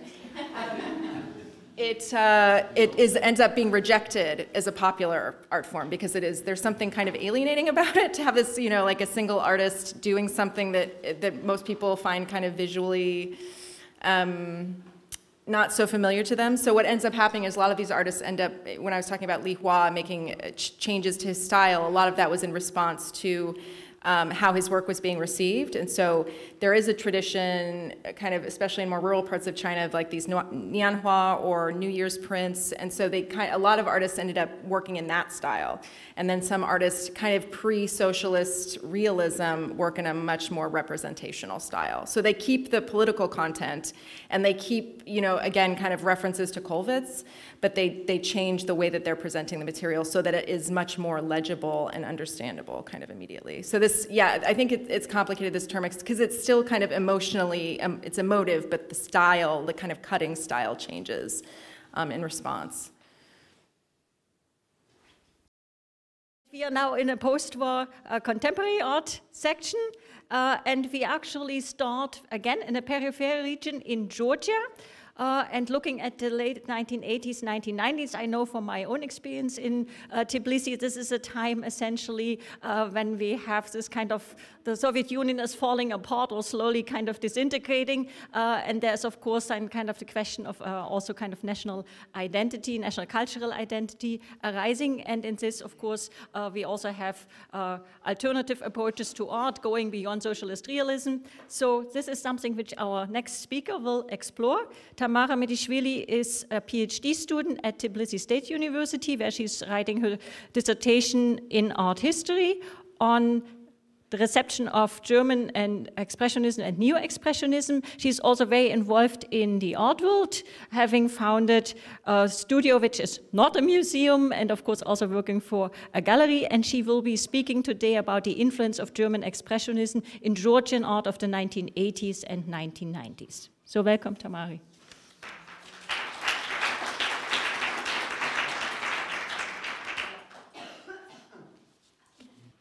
First of all, thank you very much. Okay. Okay, is it okay? Yeah. My topic is about the influence of German Expressionism on Georgian art in 1980s and 1990s. So let's start. A series of recurring events in the social and political life of the Soviet Union in the late 80s and early 90s of the 20th century led to the dissolution of the Soviet Union regime. When in 1985, General Secretary of Communist Party of Soviet Union, Mikhail Gorbachev and his supporter began their political movement for reformation, political activities in society increased, mass including national movement and organization were formed. As a result of economic and political crisis, the Soviet Union officially collapsed on December 26, 1991. The political protest against the Soviet dictatorship started secretly but intensively in the 1970s, mostly disseminated in art society. For this period, counterculture as a term was already being used by a secret circle of Georgian artists. In parallel with the artwork of social realism, few composition on innovation theme with prominent technique and individual artistic vision are created. Young artists realized that for this period, the art of painting is much more by its mission and idea than just technically well-drawn composition. They started transferring of new ideas on the painting because of censorship. At first, the work are demonstrated in closed spaces. From the 70s to 90s, the Georgian counterculture had been represented by three main avant-garde groups. The members of the first group of artists were considered to be activist students and followers of abstract expressionism. The second group consists of painters who linked innovation with traditional elements. Third line of artists who named themselves as 10th floor artists were followers of German Expressionism and Neo-Expressionism.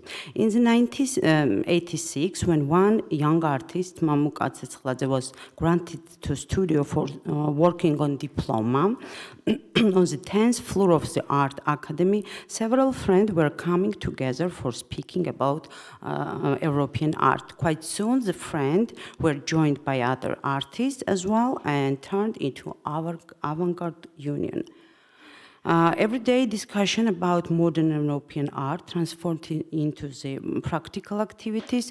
The processes in the group were developed independently from the methodology established in the Art Academy. The influence and abstract, the figurative and abstract composition of the enormous size created by them were characterized by influence of German Expressionism and Neo-Expressionism. Their spiritual leader, art scholar Carlo Kacarava, spoke them, the members, almost always about European art. He was an art scholar and participated in many international conferences, so he accessed to European art very easily. The influence of German Expressionism is felt in his creative life, Carlo Kacarava's, for the most part. For the reason I will mainly concentrate my presentation on him. In 1991, he started work at the Galerija of Franz Josef Friedrich in Köln, Germany. For that period, he produced the personal daily Eine Reise.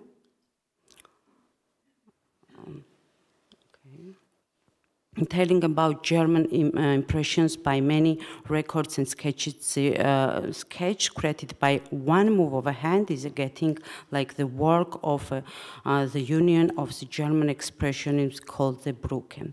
In this note, Carlo Cacciarava often mentioned this art group and their artworks. We can see that on the page 91st page of the personal daily, he mentions the name of Ernst Ludwig Kirchner alongside the formed figure of woman and dedicated to him that sketch page entirely.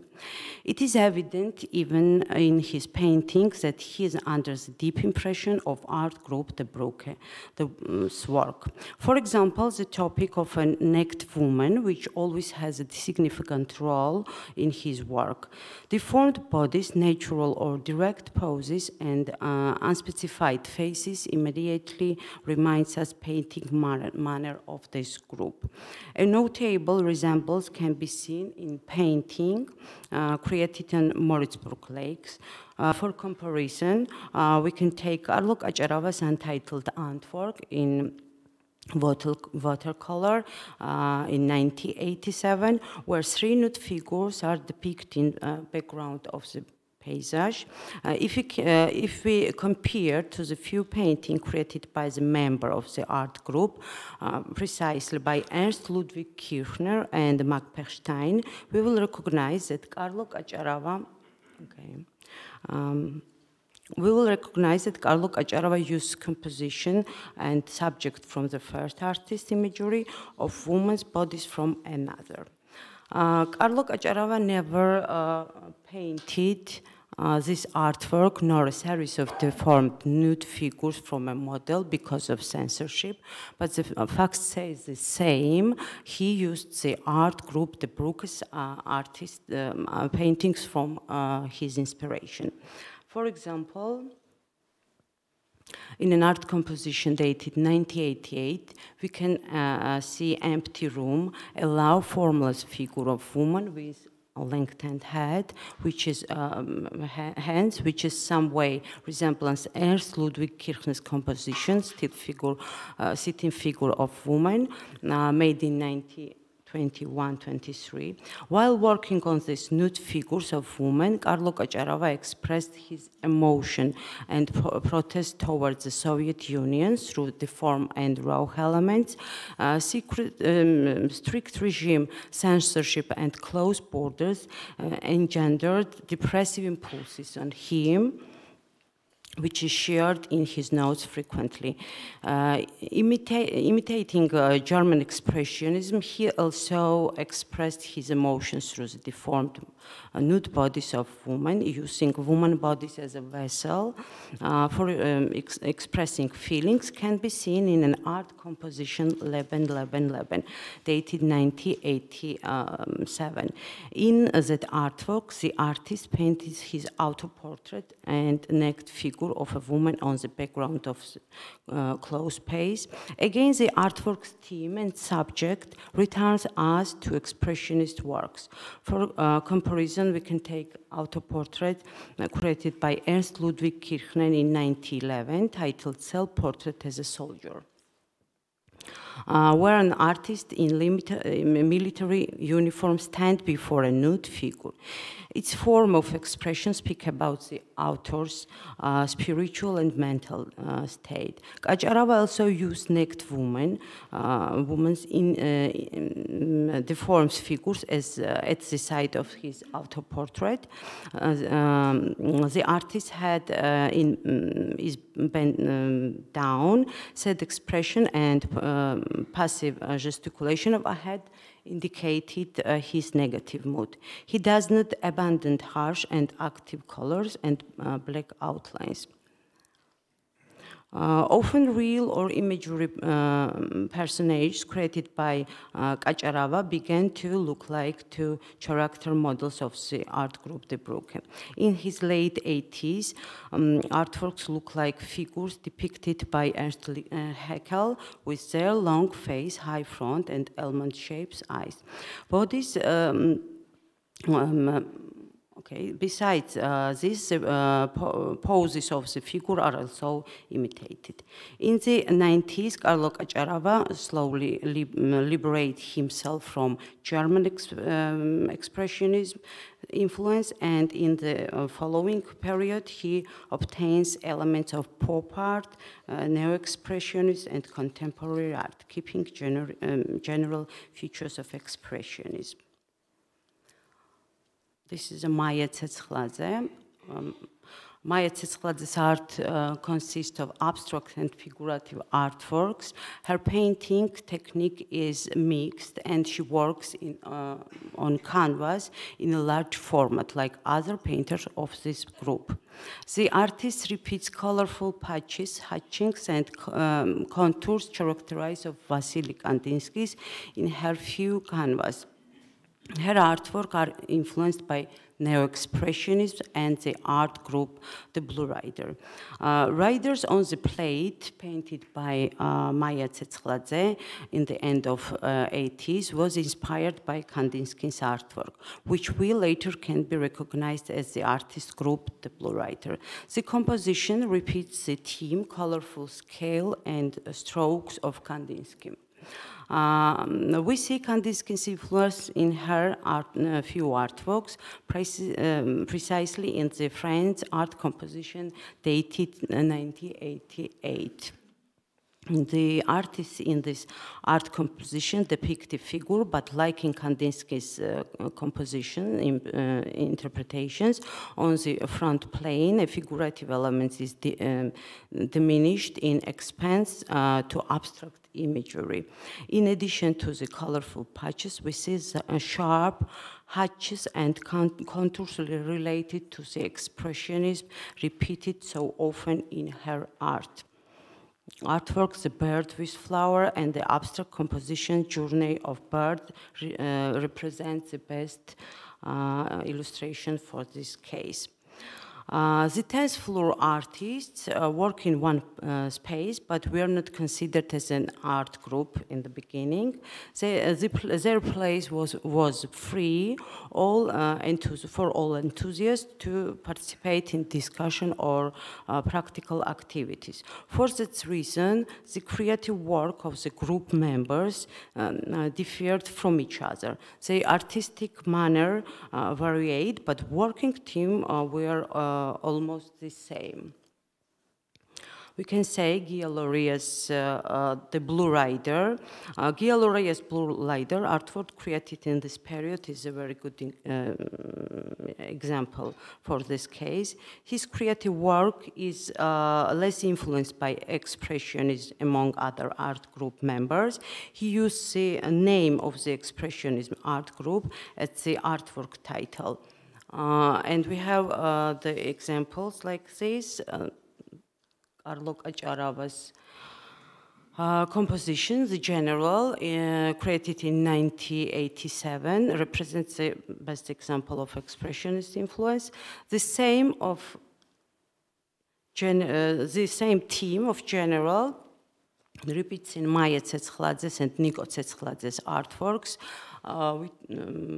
Now we can see Niko Tsetskladze's compositions. Niko Tsetskladze has been an active member of this group since the beginning. In his abstract and figurative large-size canvas, he used narrow and emotional brush strokes, sharp colors, and black contours, characteristic of expressionism. But after the same time, neo-expressionism became more interesting for him rather than German expressionism. The same topic we can see in Liashvili's untitled composition. Liashvili was a part of this group. In general, art of Liashvili is dedicated to the topic of woman, and her woman's personage often has sharp colors characterized of expressionism. One of the first conceptualist Georgian artists, Mamuk Ajaparidze's few artworks created in the late 80s carries expressionist features. He began to work with the art group, the 10th Floor Artists, and painted pictures where text and visual imagery are combined excitingly.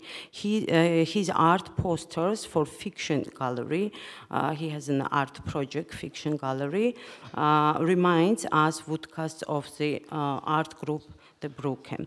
Also, one member of the art group was Surab Sumbadze. His work under the influence, he works under the influence of German Expressionism too.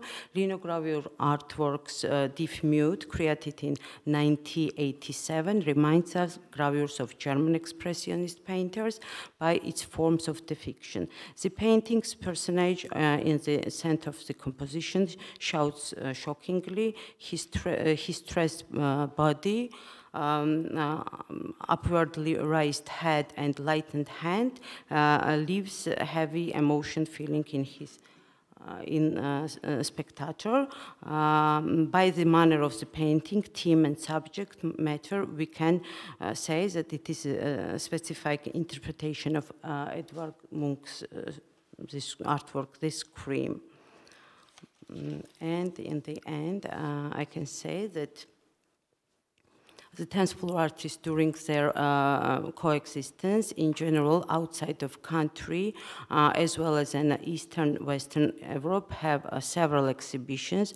In particular, they have exhibition in Eastern Berlin in 1987. In 1988, they arrived in Narva, where they take part in Narva Art Festival. In the same year, one part of the artists exhibited their work in the Franz Josef Friedrich Gallery in Köln. 1989, the 10th Floor artists arrived in Western Germany, where they organized 2 exhibition showcase and visited Franz Josef Gallery in second time in this same year. So thank you very much.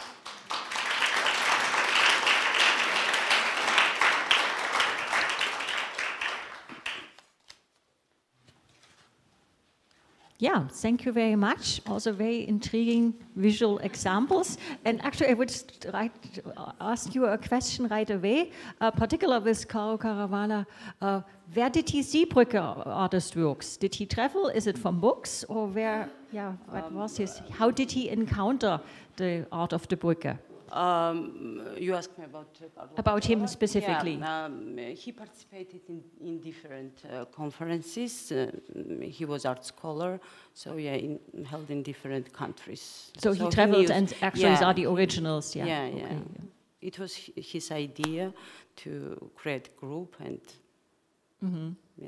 but so he had the originals in view. Thank you. Yeah. Thank you so much. I would like to know more about why, I guess every single artist has a different reason, but for example, like why Carlo Cacciarava,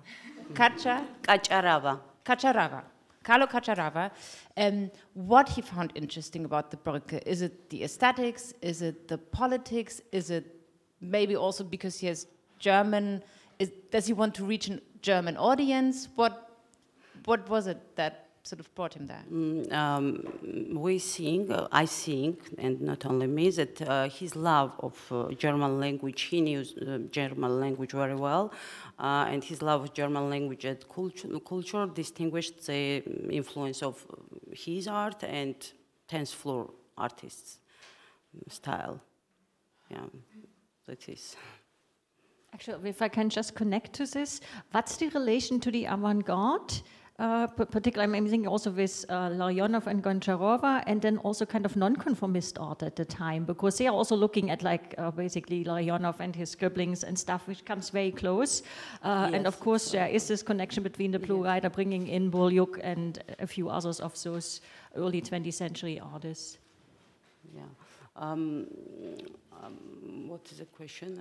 I agree that they have a connection between. So basically, how did they forge their position between the interest in German Expressionism, but also kind of the Russian Avant-Garde, which of course is multinational, which is also has ties into the Blaue Reiter? I don't understand. Okay, we'll discuss this later.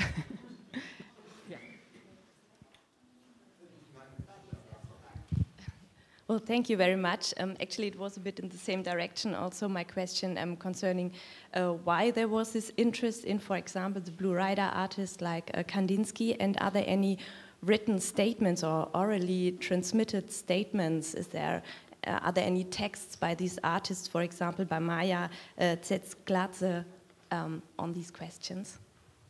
Why are they interested? You know, it was, for Georgian, it was a very hard period. And I want to say that everything was like spontaneous. It was the space, the 10th floor artist space. It was free space, and they were just together and talk about everything, what they knew from Europe, for example. So they don't plan what to paint and what to do. It was very spontaneous. So that's why someone heard about Blue Rider and started painting like this. Someone heard about Brücke artists. Yeah, it was.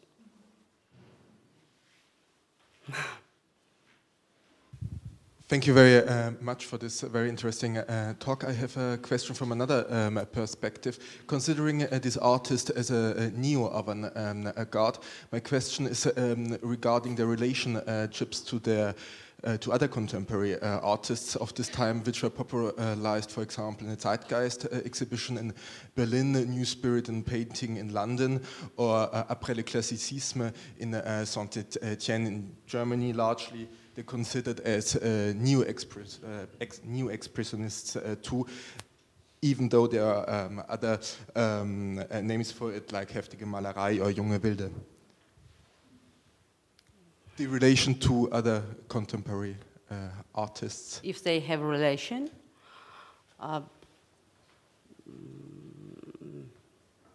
they have influence in their art. But you ask me about this, yeah? Yeah, I mean, you showed that Kacharava studied in Düsseldorf. I think they had some exhibitions in the late 80s in Berlin. I mean, then it was already the end of these movements, but it would be interesting to know something about the relations between these new avant-gardes, which are all looking anyhow back in a certain way to expressionism. I really don't know. I think. Or perhaps I give it to you as a research perspective. If you don't know the answer, I would like to mention Milan Kunk, a Czech, which was a part of the Gruppe Normal, or Jiriduku Pil, member of the Mülheimer Freiheit. The question basically, how is the position or the relation to neo-expressionism at the time, which I mean is happening right at the time. It's also presented in exhibitions.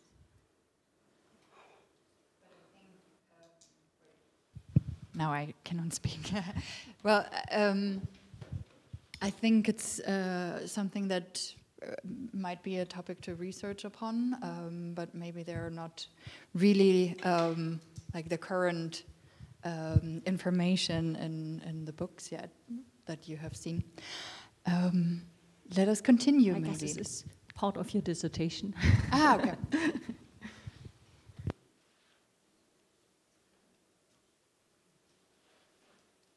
Any other? Thank you.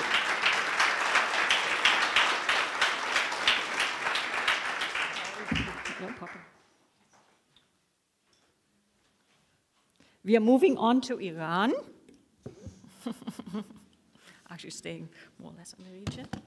Our next speaker is Katrin Nahidi, and she is a research associate for modern and contemporary art in the Art History Institute of the University of Graz. She wrote a dissertation on, I guess, Iranian modernism, because she only gave me the project in which which it was part of, which was basically other modernism practices and patrimony of visual expression outside of the West. And this is exactly what you will be looking at also in your presentation. And I guess we also are expecting your book very soon, which will be on the cultural politics of art in Iran, modernism, exhibitions, and art production. So, the floor is all yours. We look forward to your paper.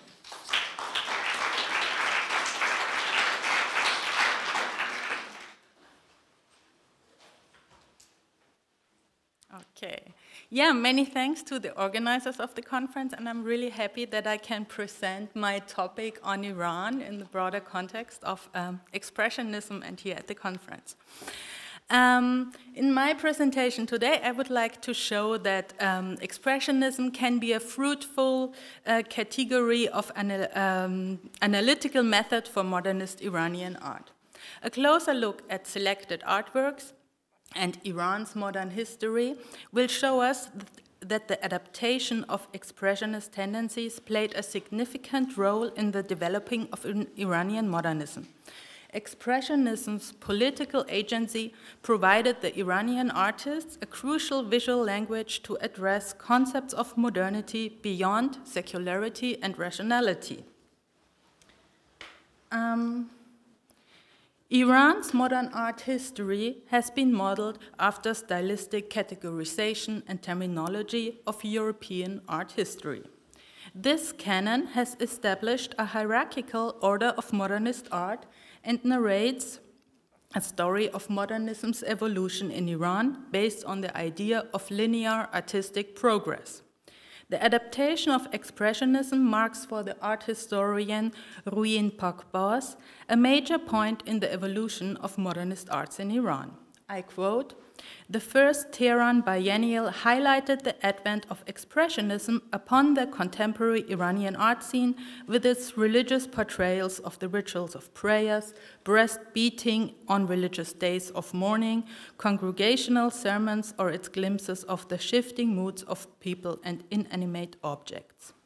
However, Expressionist tendencies," and I borrowed my title from Ruin Pakbaz, represent for him immature experiments with Western modernity. For him, the adaptation of Expressionism was only a short phase, and each of these painters outgrew the stage and developed his own independent style.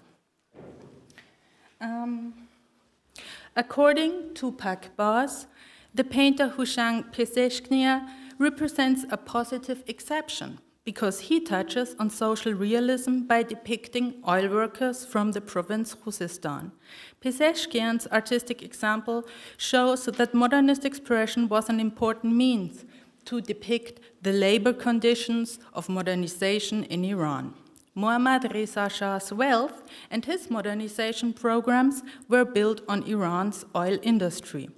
At the same time, Iran's political economy of petroleum is closely linked to colonial and imperial interferences, which started with the colonial oil concessions from 1901 until the 1950s and culminated in the coup d'etat against the democratically elected Prime Minister Mohammad Mossadegh.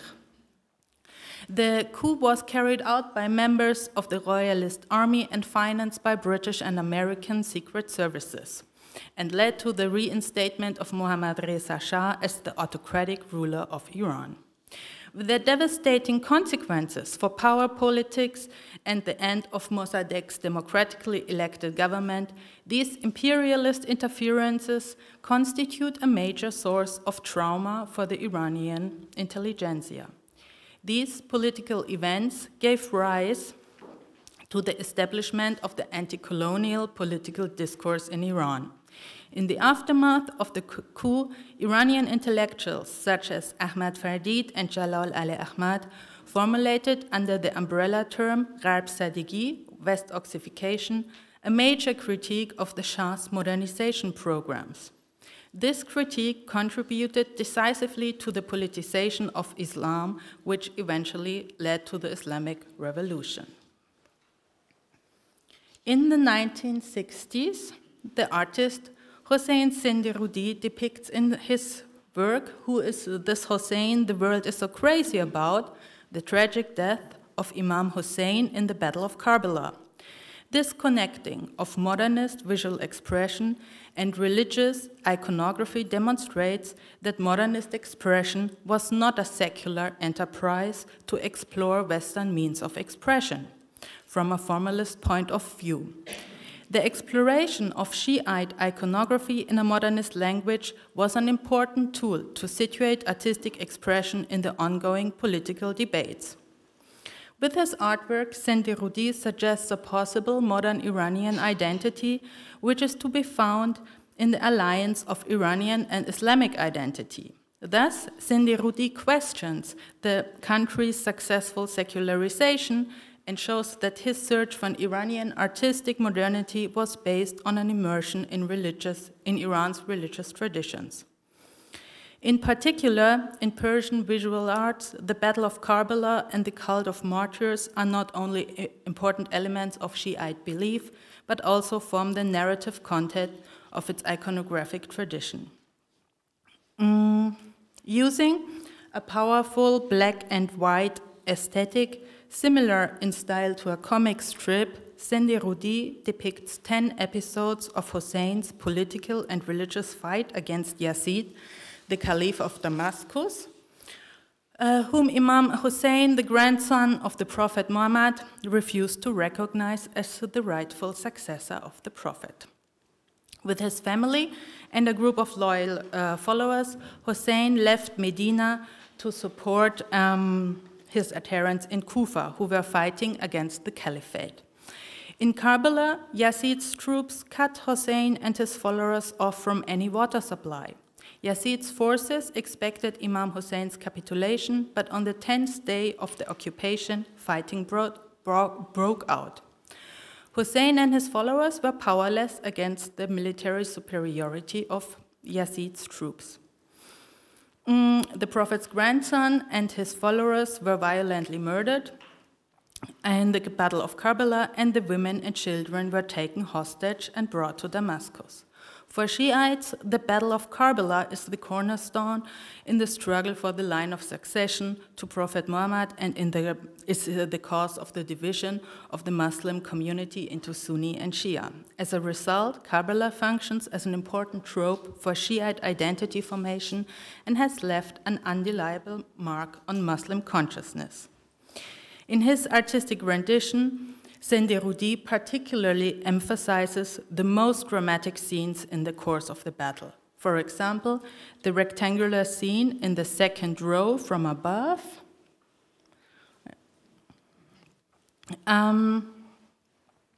shows how Hussein commemorates and cries over the death of his son Ali Akbar in the midst of the battlefield. The next scene illustrates Hussein's decapitation in front of Yazid's army. The soldiers are carrying the severed heads of Hussein's followers on top of lances. In the last scene, Sendirudi depicts Imam Hussein's defeat. Yazid sits together with the battle, only survivors surrounded by Hussein's female relatives, with Hussein's head on a tray in front of him as a spoil of war. The outer frame surrounding the episodes represent a significant compositional and textual means of identifying the theme of Sendirudi's image. In the inscriptions framing the composition, one repeatedly encounters the sentence, which is also the painting's title: "Who is this Hussein the world is so crazy about?" This illustrates that Sendirudi is exploring the theme of Hussein's suffering. The second sentence, inscribed only once at the bottom of the frame in Sendirudi's print, translates to, Who is this flame for which all souls are moths? The metaphor of the moth and the flame is a widespread motif in Sufi literature and denotes the concept of fana, the annihilation of the self that leads to the seeker's unification with God. In his Linokat, Sendirudi brings together two inscriptions, both referring somehow to the martyrdom of Imam Hussein. The symbol of the moth also recalls the martyrdom and is memorialized as the ultimate signs of annihilation and unification. At the same time, contemporary art critics recognized Sendirudi's question, who is this Hussein the world is so crazy about, not only as a reference to Imam Hussein, but also as artistic signature. Because his name is also Hussein Sendirudi. With his illustration of the Battle of Karbala, Sendirudi clearly refers to the artistic tradition of Pardes. These portable linens are an important means for oral, visual storytelling in Iran, which became very famous in 19th and 20th early century. The historical events of the Battle of Karbala are the main subject of the Pardes. They are portable linens, and the audience listens during the storyteller's recitations of the events. Looking at Sendirudi's artwork, however, it also becomes clear that he broke with the pictorial traditions of Pardes as an artistic genre. The story unfolds horizontally, such that the storyteller can walk back and forth in front of the painting during the performance. And the depicted episodes of the narration are visually intertwined and cannot be separated. In order to preserve conventions of decorum and distinguish them as good, Hussein and his followers, the holy persons, are portrayed in visually appealing manner. Despite their suffering, their faces usually bear no signs of the pain they are enduring. This distinction is also reflected in the color symbolism. Green indicative of sacredness, yellow, distress, and red implies oppression. In contrast to this tradition, Sendirudi depicts his scenes in black and white. His narration unfolds vertically, not horizontally, and follows a clear narrative structure from top to bottom. Sendirudi cut each episode in linoleum sheet and printed the compilation of the partition scenes on a large linen cloth. Thus, as a printmaking technique, Linocut supports the specific compositional organization and the partitioning of the episodes. He carves sharp sketch-like drawings into linoleum in order to depict his version of Karbala in rough scratches without refined details. Sendirudi's expressive execution of the portrait figures and his selection of linocut as an artistic medium recall expressionist aesthetics. Thanks to its international dissemination in the 20th century, Expressionism was considered a major avant-garde movement and had become a signifier for Western modernity in Iran. The immense success of Der Blaue Reiter and Die Brücke can also be attributed to the media of printmaking and graphic arts as important means for artistic exchange across the world. In the aftermath of the First World War, expressionist and leftist artists devoted their artistic practice to posters, leaflets, and following the October Revolution in Russia and the November Revolution 1918 in Germany, expressionism became the artistic language of revolutionary art. Especially after the traumatic war experiences during and after World War I, expressionist aesthetics became an effective language to articulate destruction and human loss. With its specific characteristics, expressionist aesthetics provided the right stylistic elements to paint images of apocalypse, universal suffering, and redemption. These kinds of aesthetics are also observable in Sendirudi's artwork. In light of Expressionism's political agency, it becomes evident that Sandy Rudy's turn to Expressionist forms was far more than a signifier of Western modernity. Expressionism provided a political legacy and an effective, yet figurative language to reject the decorum of the established Shiite iconography in Iran. Sandy Rudy narrates the events evolving around the Battle of Karbala in a clearly structured composition from top to bottom. This means that contemporary viewers equipped with the necessary and widespread cultural knowledge could easily follow Sandy Rudy's presentation in a gallery space. The image comprehensibility makes the oral recitation of the traditional storyteller redundant, because the linocut itself tells the story. Sandy Rudy's artwork shows how modernist art provided fertile ground to explore Iran's discourse of martyrdom on visual terms. This also clearly refers to the ongoing debates about Rabsadigi in Iran, which saw Iran's Shiite religion as the only possible cure for the country's Vexoxification. What does that mean for Expressionism in Iran? I would like to summarize by saying the merging of Western elements with Iranian visual traditions was not a formal, but rather an analytical artistic strategy in Iranian visual arts.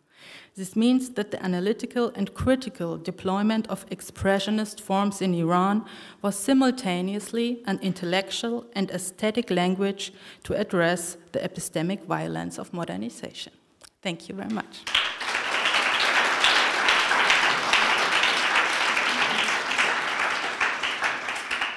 Yeah, thank you very much. This actually leads me to the question of which I don't want to raise immediately. If Expressionism in terms of artistic style and also aesthetics lends itself much better to alternative modernism than, for instance, abstraction. And I think that's a much larger question for a workshop, but this is something which came immediately to my mind. But the floor is open for questions concerning your paper or immediate reactions. Thank you very much for your wonderful talk. And I have to admit firsthand that I'm walking on very thin ice with my knowledge on modernism and contemporary art in Iran, but I have, one thing came to my mind, with the strong reception of Bauhaus aesthetics in Iran. Was there a competition within the country between these two, Western European art forms and their employment in the political agenda of Iran at the time? Not really. The art scene was pretty small. So at that time, they collaborated, they did not work together, so it's not so clear. We have some Bauhaus tendencies in Iran as well. Karl Schlamminger, who was a student of Eton, worked in Iran as a professor for art education.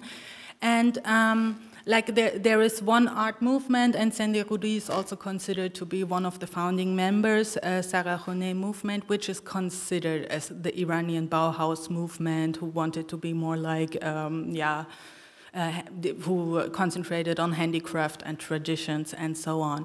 But it's not, they were more, there was not so much a competition between Western styles, but more a competition of how can we be Iranian, how can we be modern, and it is really interesting because it starts in the 1950s that we have in Iran discussions about exoticism that we see in contemporary art, much later.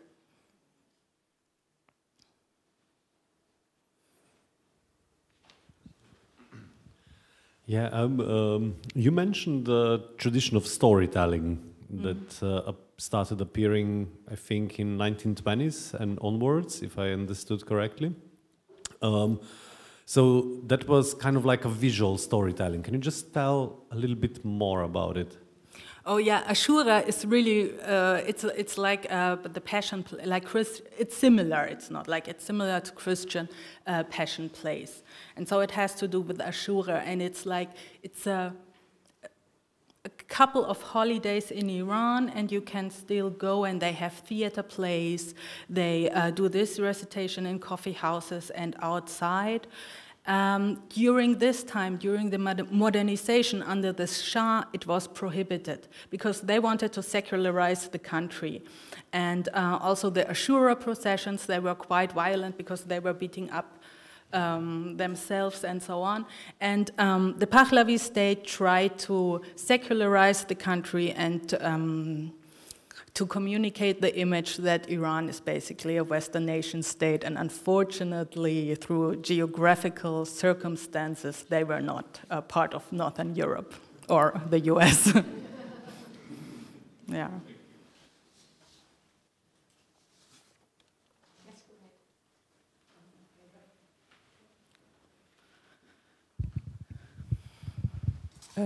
I have a little general question.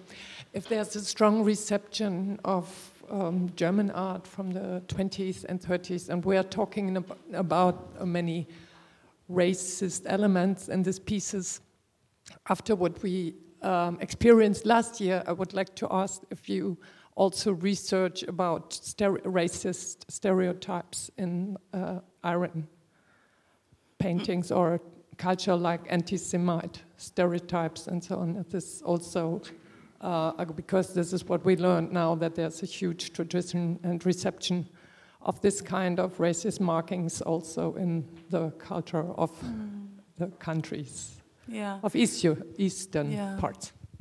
This was not so much my topic, but it's a very interesting question because Iranians themselves identify as Aryans.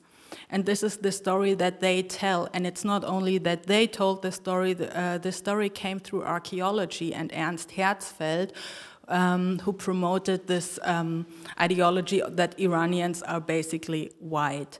And, but this is more something in cultural politics, which was, the artists did not, they were more invested in the anti-colonial struggles, which they would deny today because this is a historic perspective. But when I conducted artist interviews, I do this now, and now we have the reality of the Islamic Republic, and nobody wants to have any connections to the anti-colonial struggles or wants to admit that they have religious contents in their artworks, and this happens also to some artists. And when I try to talk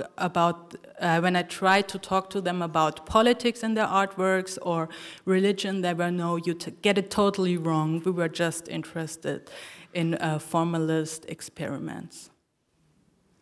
But yeah, and there's another problem of memory and memorialization because today's political situation is rather problematic in Iran.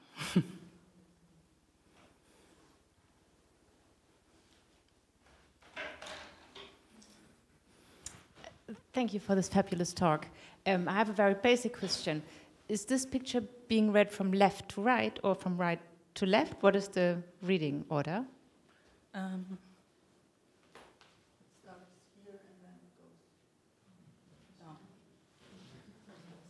Both ways. Okay. Yeah. Sorry. Yeah. But it's in it's at the British Museum, and from time to time they display it, and and they have very nice. Yeah, it's huge.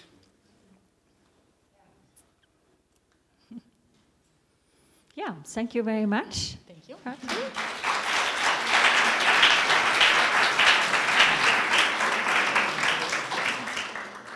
And we move on to our last speaker, who got his visa for Germany only yesterday morning, rushed to the airport, and actually landed this morning shortly after 9 or before 9 o'clock in BER, and came right to the conference. So this is really dedication and effort.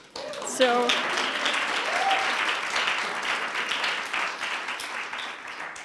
I'd like to welcome Rahul Dev, who is an art historian who teaches art history and German at the National Museum Institute in Delhi. And he wrote his dissertation on German Expressionism and its reception in Indian modern art. it's not your first time in Germany. You have been in and out, and you're also involved in the Documenta Archive, the Asian Art Archive, and a few other institutions. And I guess you stick to your main research topic and will talk about German Expressionism and its reception in Indian modernism today as well. Welcome.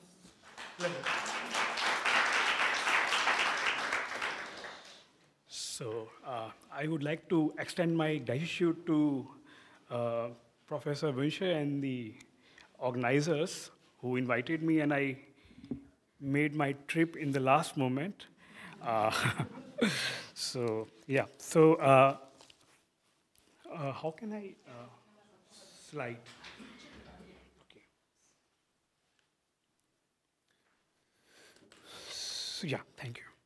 So so these are research questions which I started my research, so I just want to show you. So yeah. So my presentations deal with the reception of Expressionism in Indian modernism, specifically concentrating the period of late 70s and 2000. By understanding the historical significance of European Expressionism, the research profoundly explores how Expressionist idiom become one of the vital characteristics in the practice of number of modern Indian artists who, if not necessarily all, were charged by political catalysis and activism. There is a huge trajectory of German Expressionist influence or reception in India, even before Indian independence. As you know, India was a colonial country. We got independence in 1947. But German Expressionism was, the reception was already there in 20s with the arrival of first international exhibition in India was Bauhaus exhibition. And after that, there are a lot of tendencies were received by Indian artists. And but I will not speak about that part. I will speak post-independence, 70s and late 80s and after that. So yeah. So this presentation attempts to excavate specific locations which have shaped these aesthetic choices, integral and coincidental to emerging social concerns. In a way, the research tries to understand the conscious conveying of emotions explored by the artist who draw upon expressionist impulses and reconfigured expressivity, also called expressionist staging, is the term which is used by Ulrike Gerschen in one of the articles. So it is about emotional, there is a necessity, there are conditions where emotions supposed to be used. So yeah, so in the understanding of Indian artists, the domains of imagination were more sharply distinguished according to their specific concerns, and many times these specific concerns would not engage with each other. Therefore, the understanding of human condition by Indian artists was constitutionally fragmented along the lines of caste, class, and gender. So, expressionist tendencies have often associated with the male artist. Usually it is a very male-oriented language. That's what it was being critiqued. So, due to the rendering of a specific emotion, bold brush strokes, distortion of forms, colors, etc., going against the rigid definition, I have started looking at the works of Indian women artists who have used expressionist idioms in their works. The women movement of late 70s and 80s stood against the patriarchal structure of nation-state, I'm talking about India, being a heterogeneous societal structure of Indian society. Unlike the Western society, West feminism was combating the many invisible forms of patriarchy and dominance in India. The rendering of Expressionism has worked out to show apathy towards the violence during the time of the partition in India in 1947, and in that time also against the colonial rule. A lot of artists used this language. So as I told you, there is trajectory of Expressionism in India. It started with Bauhaus exhibition, and after that, there was exhibition which traveled to India called German Expressionist Paintings. Sorry. And there was another exhibition which was curated by the well-known curator of the state-owned National Gallery of Modern Art, and the name of that exhibition was Indian Expressionist Artists. Okay, so yeah, so women artists. So Gogi Sorosh-Pal is one of the most interesting female artists. She explores the essence of feminine, which excavates the core of Indianness in art trying to discover permeable art forms from the visual textual traditions. Critique says that while her contemporaries were examining, imitating, and deriving sources and the images from the Western tradition, or trying to locate their identity in the alternative to Western art, Gogi Saroshpal looked for visual expression only within her cultural milieu and tradition. But I would like to argue that her works have a streak of expressionism. Early works, her works are very playful and at the same time carries emotion laden with her own sensibilities. The iconicity of female subjects in the works of Gogi Saroshpal is a synthesis of partly her own experiences, societal sufferings of women, and partly because she draws many icons from mythology whose gender roles have always remained an ambiguous and objective and mystery in the eyes of patriarchal society in India. It has been observed that Gogi Saroshpal was not content with the depiction of Hindu gods and goddesses, like we have Hindu gods and goddesses, like Ganesha, Durga, Mahishasur Mardini, but instead of that, she evoked the images which are alternative to to Ganesha and Durga. These are also mythological images, like subjects like Kinnari, Kamdhenu, Naika, Shwambaram. These are the mythological images which she uses. She's this kind of image. So it's a mythological image, but she is using in a very different way.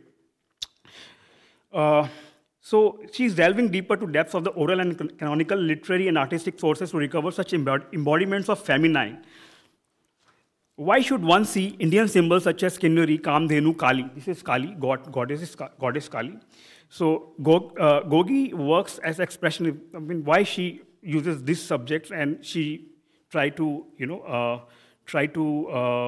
incorporate into the expressionist language.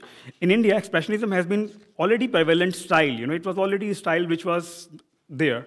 So Gogi has created a new iconography as a reference to the contemporary times in which she found creative visual symbols that bridge the gaps in the continuity of our cultural identity. In her search for those symbols, she surveyed the archaic monuments and cultural heritage. She is rendering bold colors, sharp emotive faciality, symbolism, elongated limbs are markers of execution of expressionist attitude. The figure is often arcing, stretching, sometimes nude figure reminiscent of boldness and depth, which expressionists such as Krishner, Rotloff, and Haeckel had rendered in their figures. So these are part of the Being Women series. So this is a human landscape. Melancholic Naika. Naika means actress, and the painting also called dream boats. So there is a reference to Edvard Munch. Look at the background.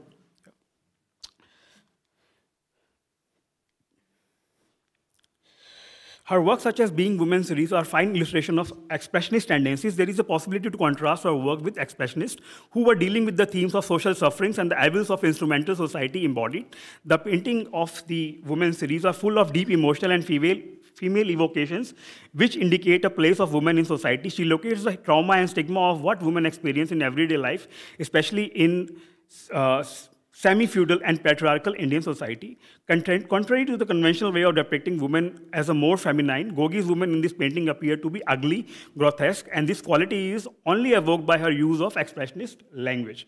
So there are some other women artists also in India. I'm not going to discuss in detail about this work, but I just want to tell you there are other women artists also, those who worked with this kind of languages.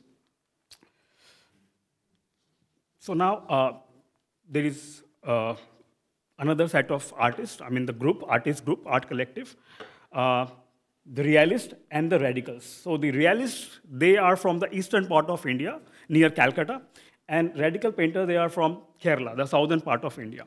So there is an emergence of two distinct art collectives from Shantiniketan. Shantiniketan is an art school, very popular, very well-known art school. And Rabindranath Tagore, he comes from, if you heard of Rabindranath Tagore, Nobel literate, he comes from this place. And he is the one who started this Shantiniketan. So two groups I'm going to discuss. One is Realists and the Radical Painters and Sculptors Association. That almost ran parallel to each other in the 80s. These are two art collectives saw convergence at first in their understanding of society through Marxist perspective. The idea of proletariat was critical. And secondly, in terms of their choice of representing the life world of everyday, more specifically peasant, worker, common man, etc., inherent in their art practice was a vigorous critique of mainstream art practices, which they marked out as conception of elite nearly for the purposes of consumption. So they are categorizing other arts as elite. My interest in emergence of these two art collectives is from the point of view of their harnessing of expressionist idioms to convey their critique and register their protest through their art. Fundamental to their critique was the idea that narrative underlying the various stages of art movements or art historical developments in India, beginning from revivalism. So there are various, stages of development of art historical developments in India. So they are critiquing all those developments by using this language. The realists were inspired by epithet of social realism, but in actuality these are expressionist tendencies which they rendered in their works. The realist staged expressivity in their similar way by which the expressionists realized the potential of strong and bold artistic language to appeal the masses, folk, that comprised of industrial workers, peasants, laborers, proletariats from all walks of life. The similarities are noticeable even in the prints of the realist, especially in the works of Suranjan Basu. Approach to the themes of humanity remains reminiscent of Käthe Kollwitz and Ernst Barlach's works. For instance, the works such as Beggar Family, Grief, Winter are quite closer to the themes of humanitarian expressionist. So this is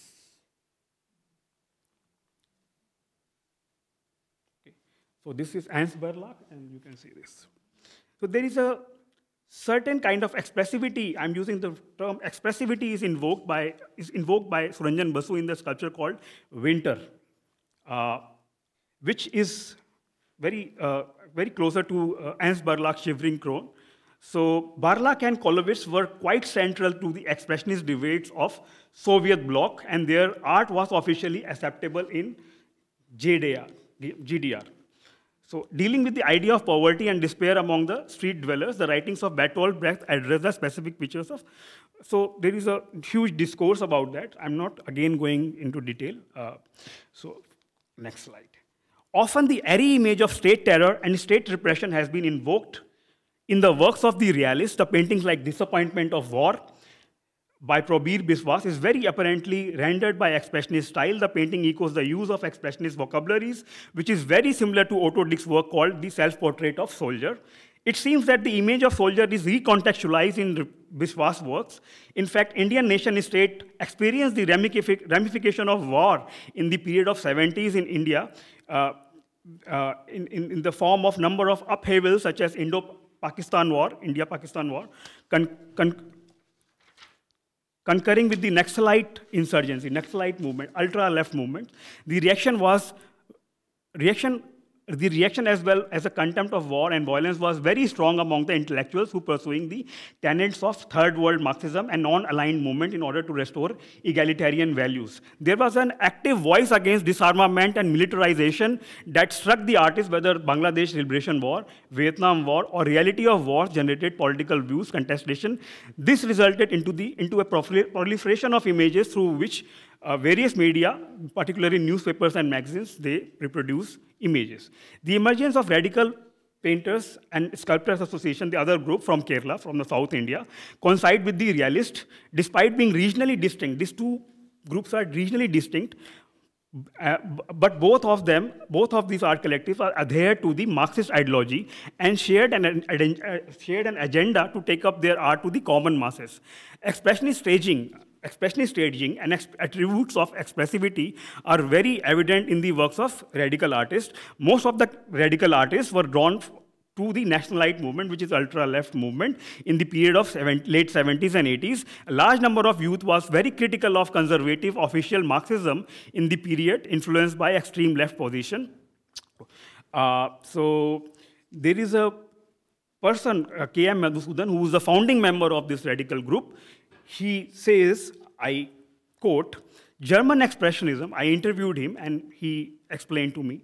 So I quote him, I quote, German Expressionism had a hugely significant influence over a majority of artists from Third World. This might be because this movement arose in the context of war. In countries that haven't seen war, perhaps German Expressionism would not be remembered. During my college days, I have always closely studied paintings of Beckmann, Kirchner, among many, not just paintings, Brecht's plays, poetry have influenced me deeply. Even today, I carry those memories. So, a quote close. So there is another art, cultural theorist and art critique in India, Ashish Radhyaksha, who closely associated with the radical artist group, the group which I'm just talking about.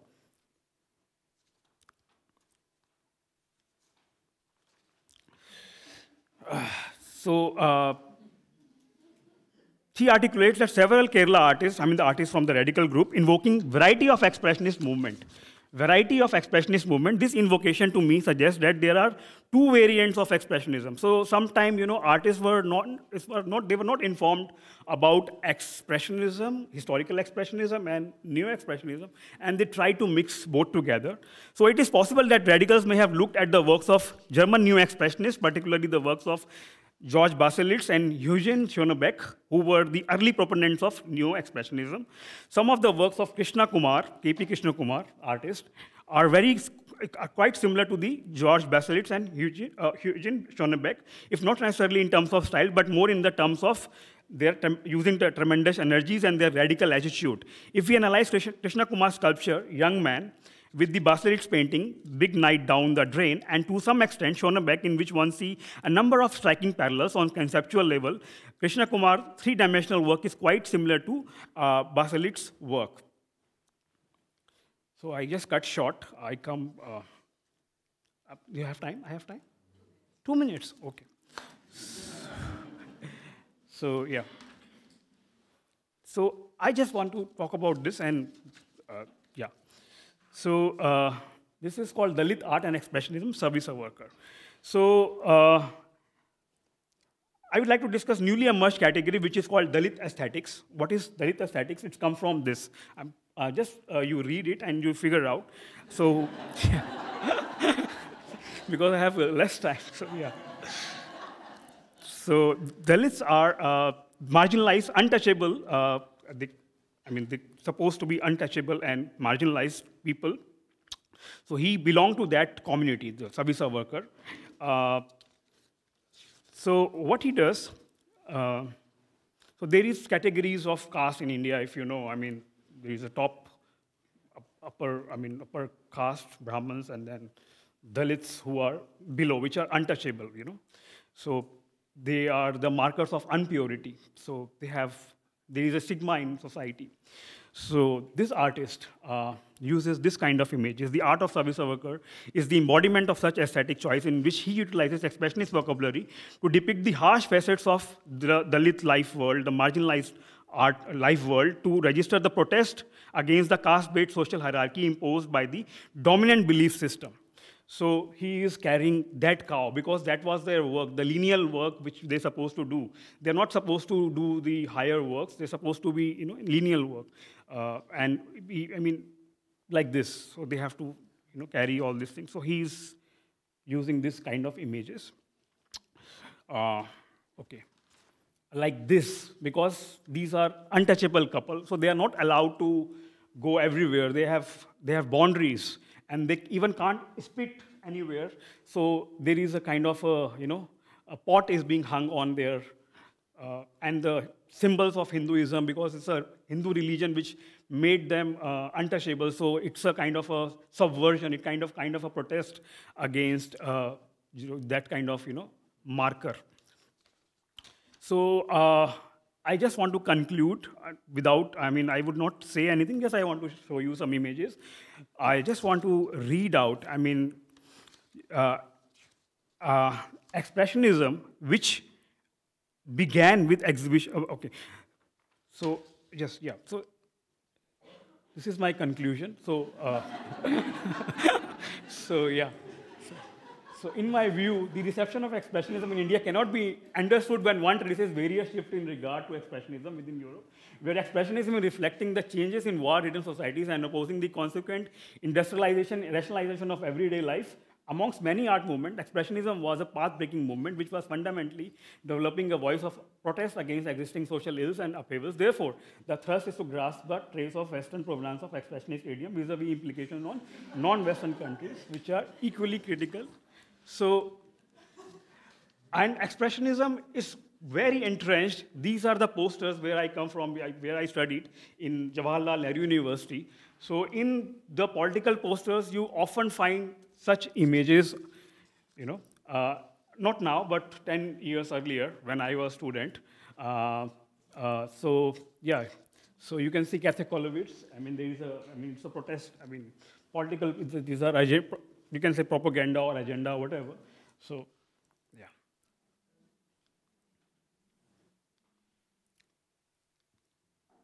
This is from Metropolis. Yeah. So thank you.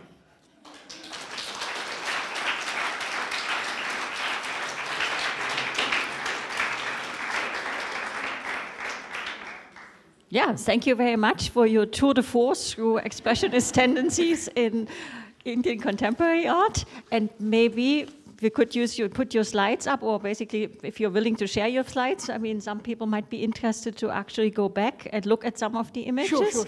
So we could then maybe manage this through the museum, but I think that might actually be quite handy and welcome for some of your colleagues. The floor is open for questions.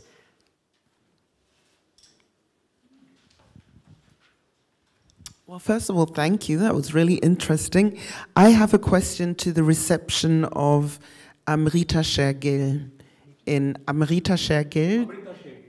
India, because she was of Indian. But there's nothing to do with Expressionism. Nothing to do with. She was influenced by Paul Gauguin, so by Paul Gauguin. That's why I think. You can ask. But that was before independence. Yeah, exactly. That's why I'm asking about the reception of her, if that plays a role in your research, or maybe not? No. Okay, sorry.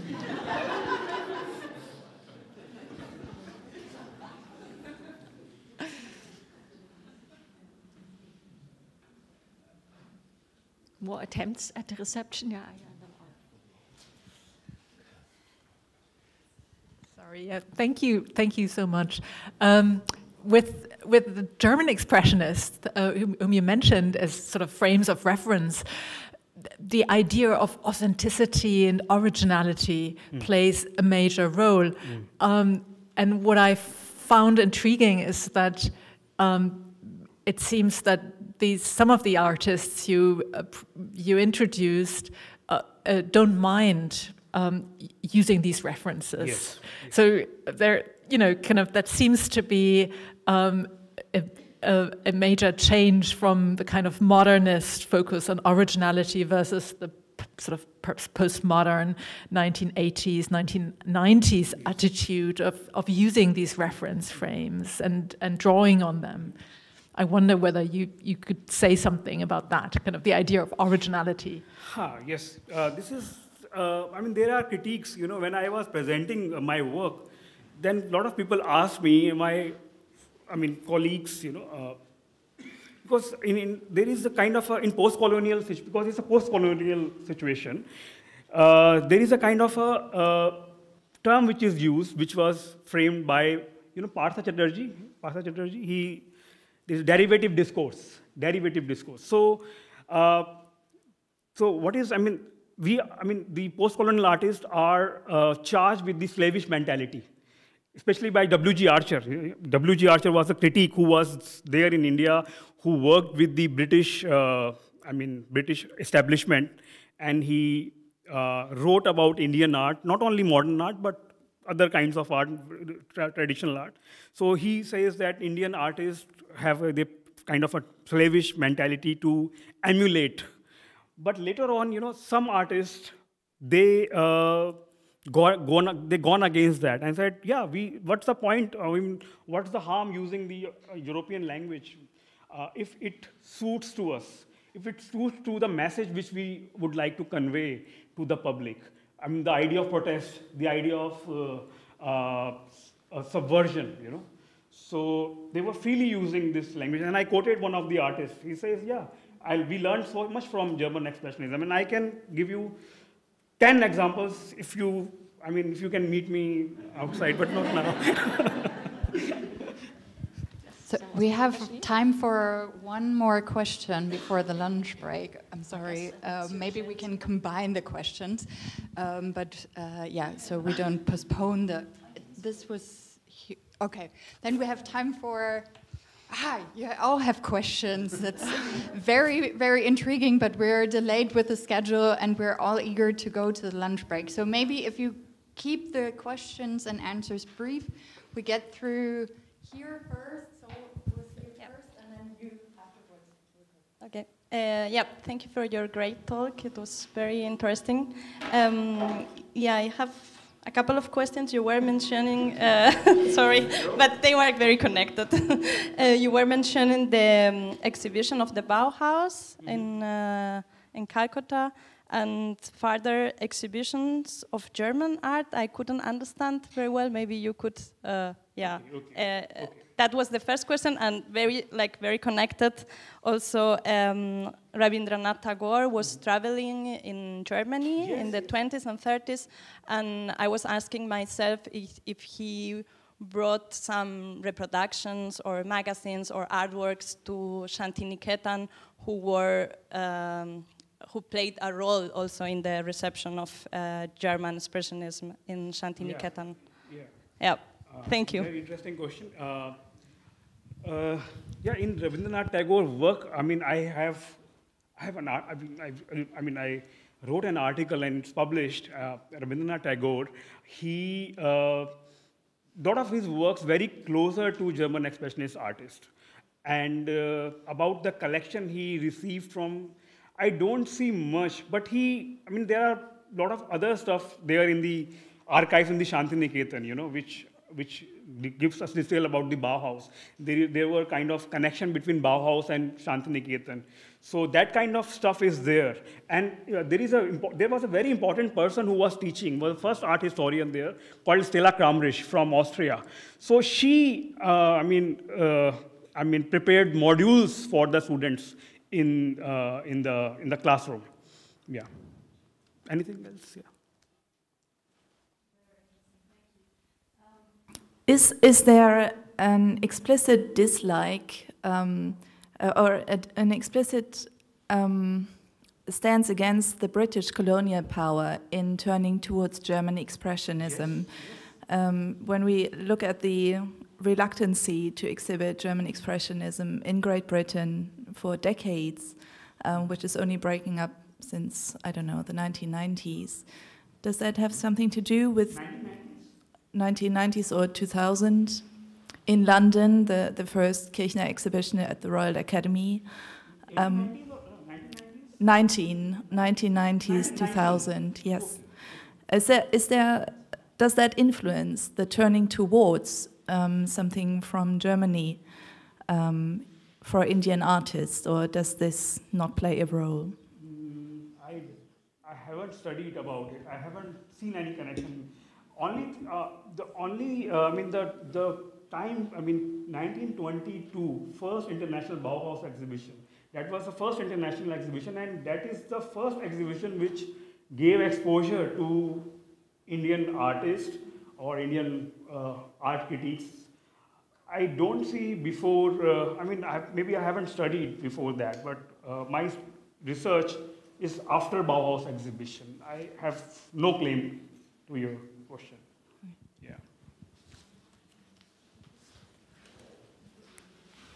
Yeah, as you've all seen, time has flown by. We got lots of input. We have lots of things to discuss in the breaks and over lunch and over coffee and in the evenings and tomorrow on a trip. I think it was a great start, and hopefully also some of the discussions and the questions we can then also discuss in some of the workshops and come back to and also kind of continue further what couldn't all be presented in the papers. I'd like to thank all the speakers again. And of course, also you for listening and being here the whole time. and I look forward to the next panels.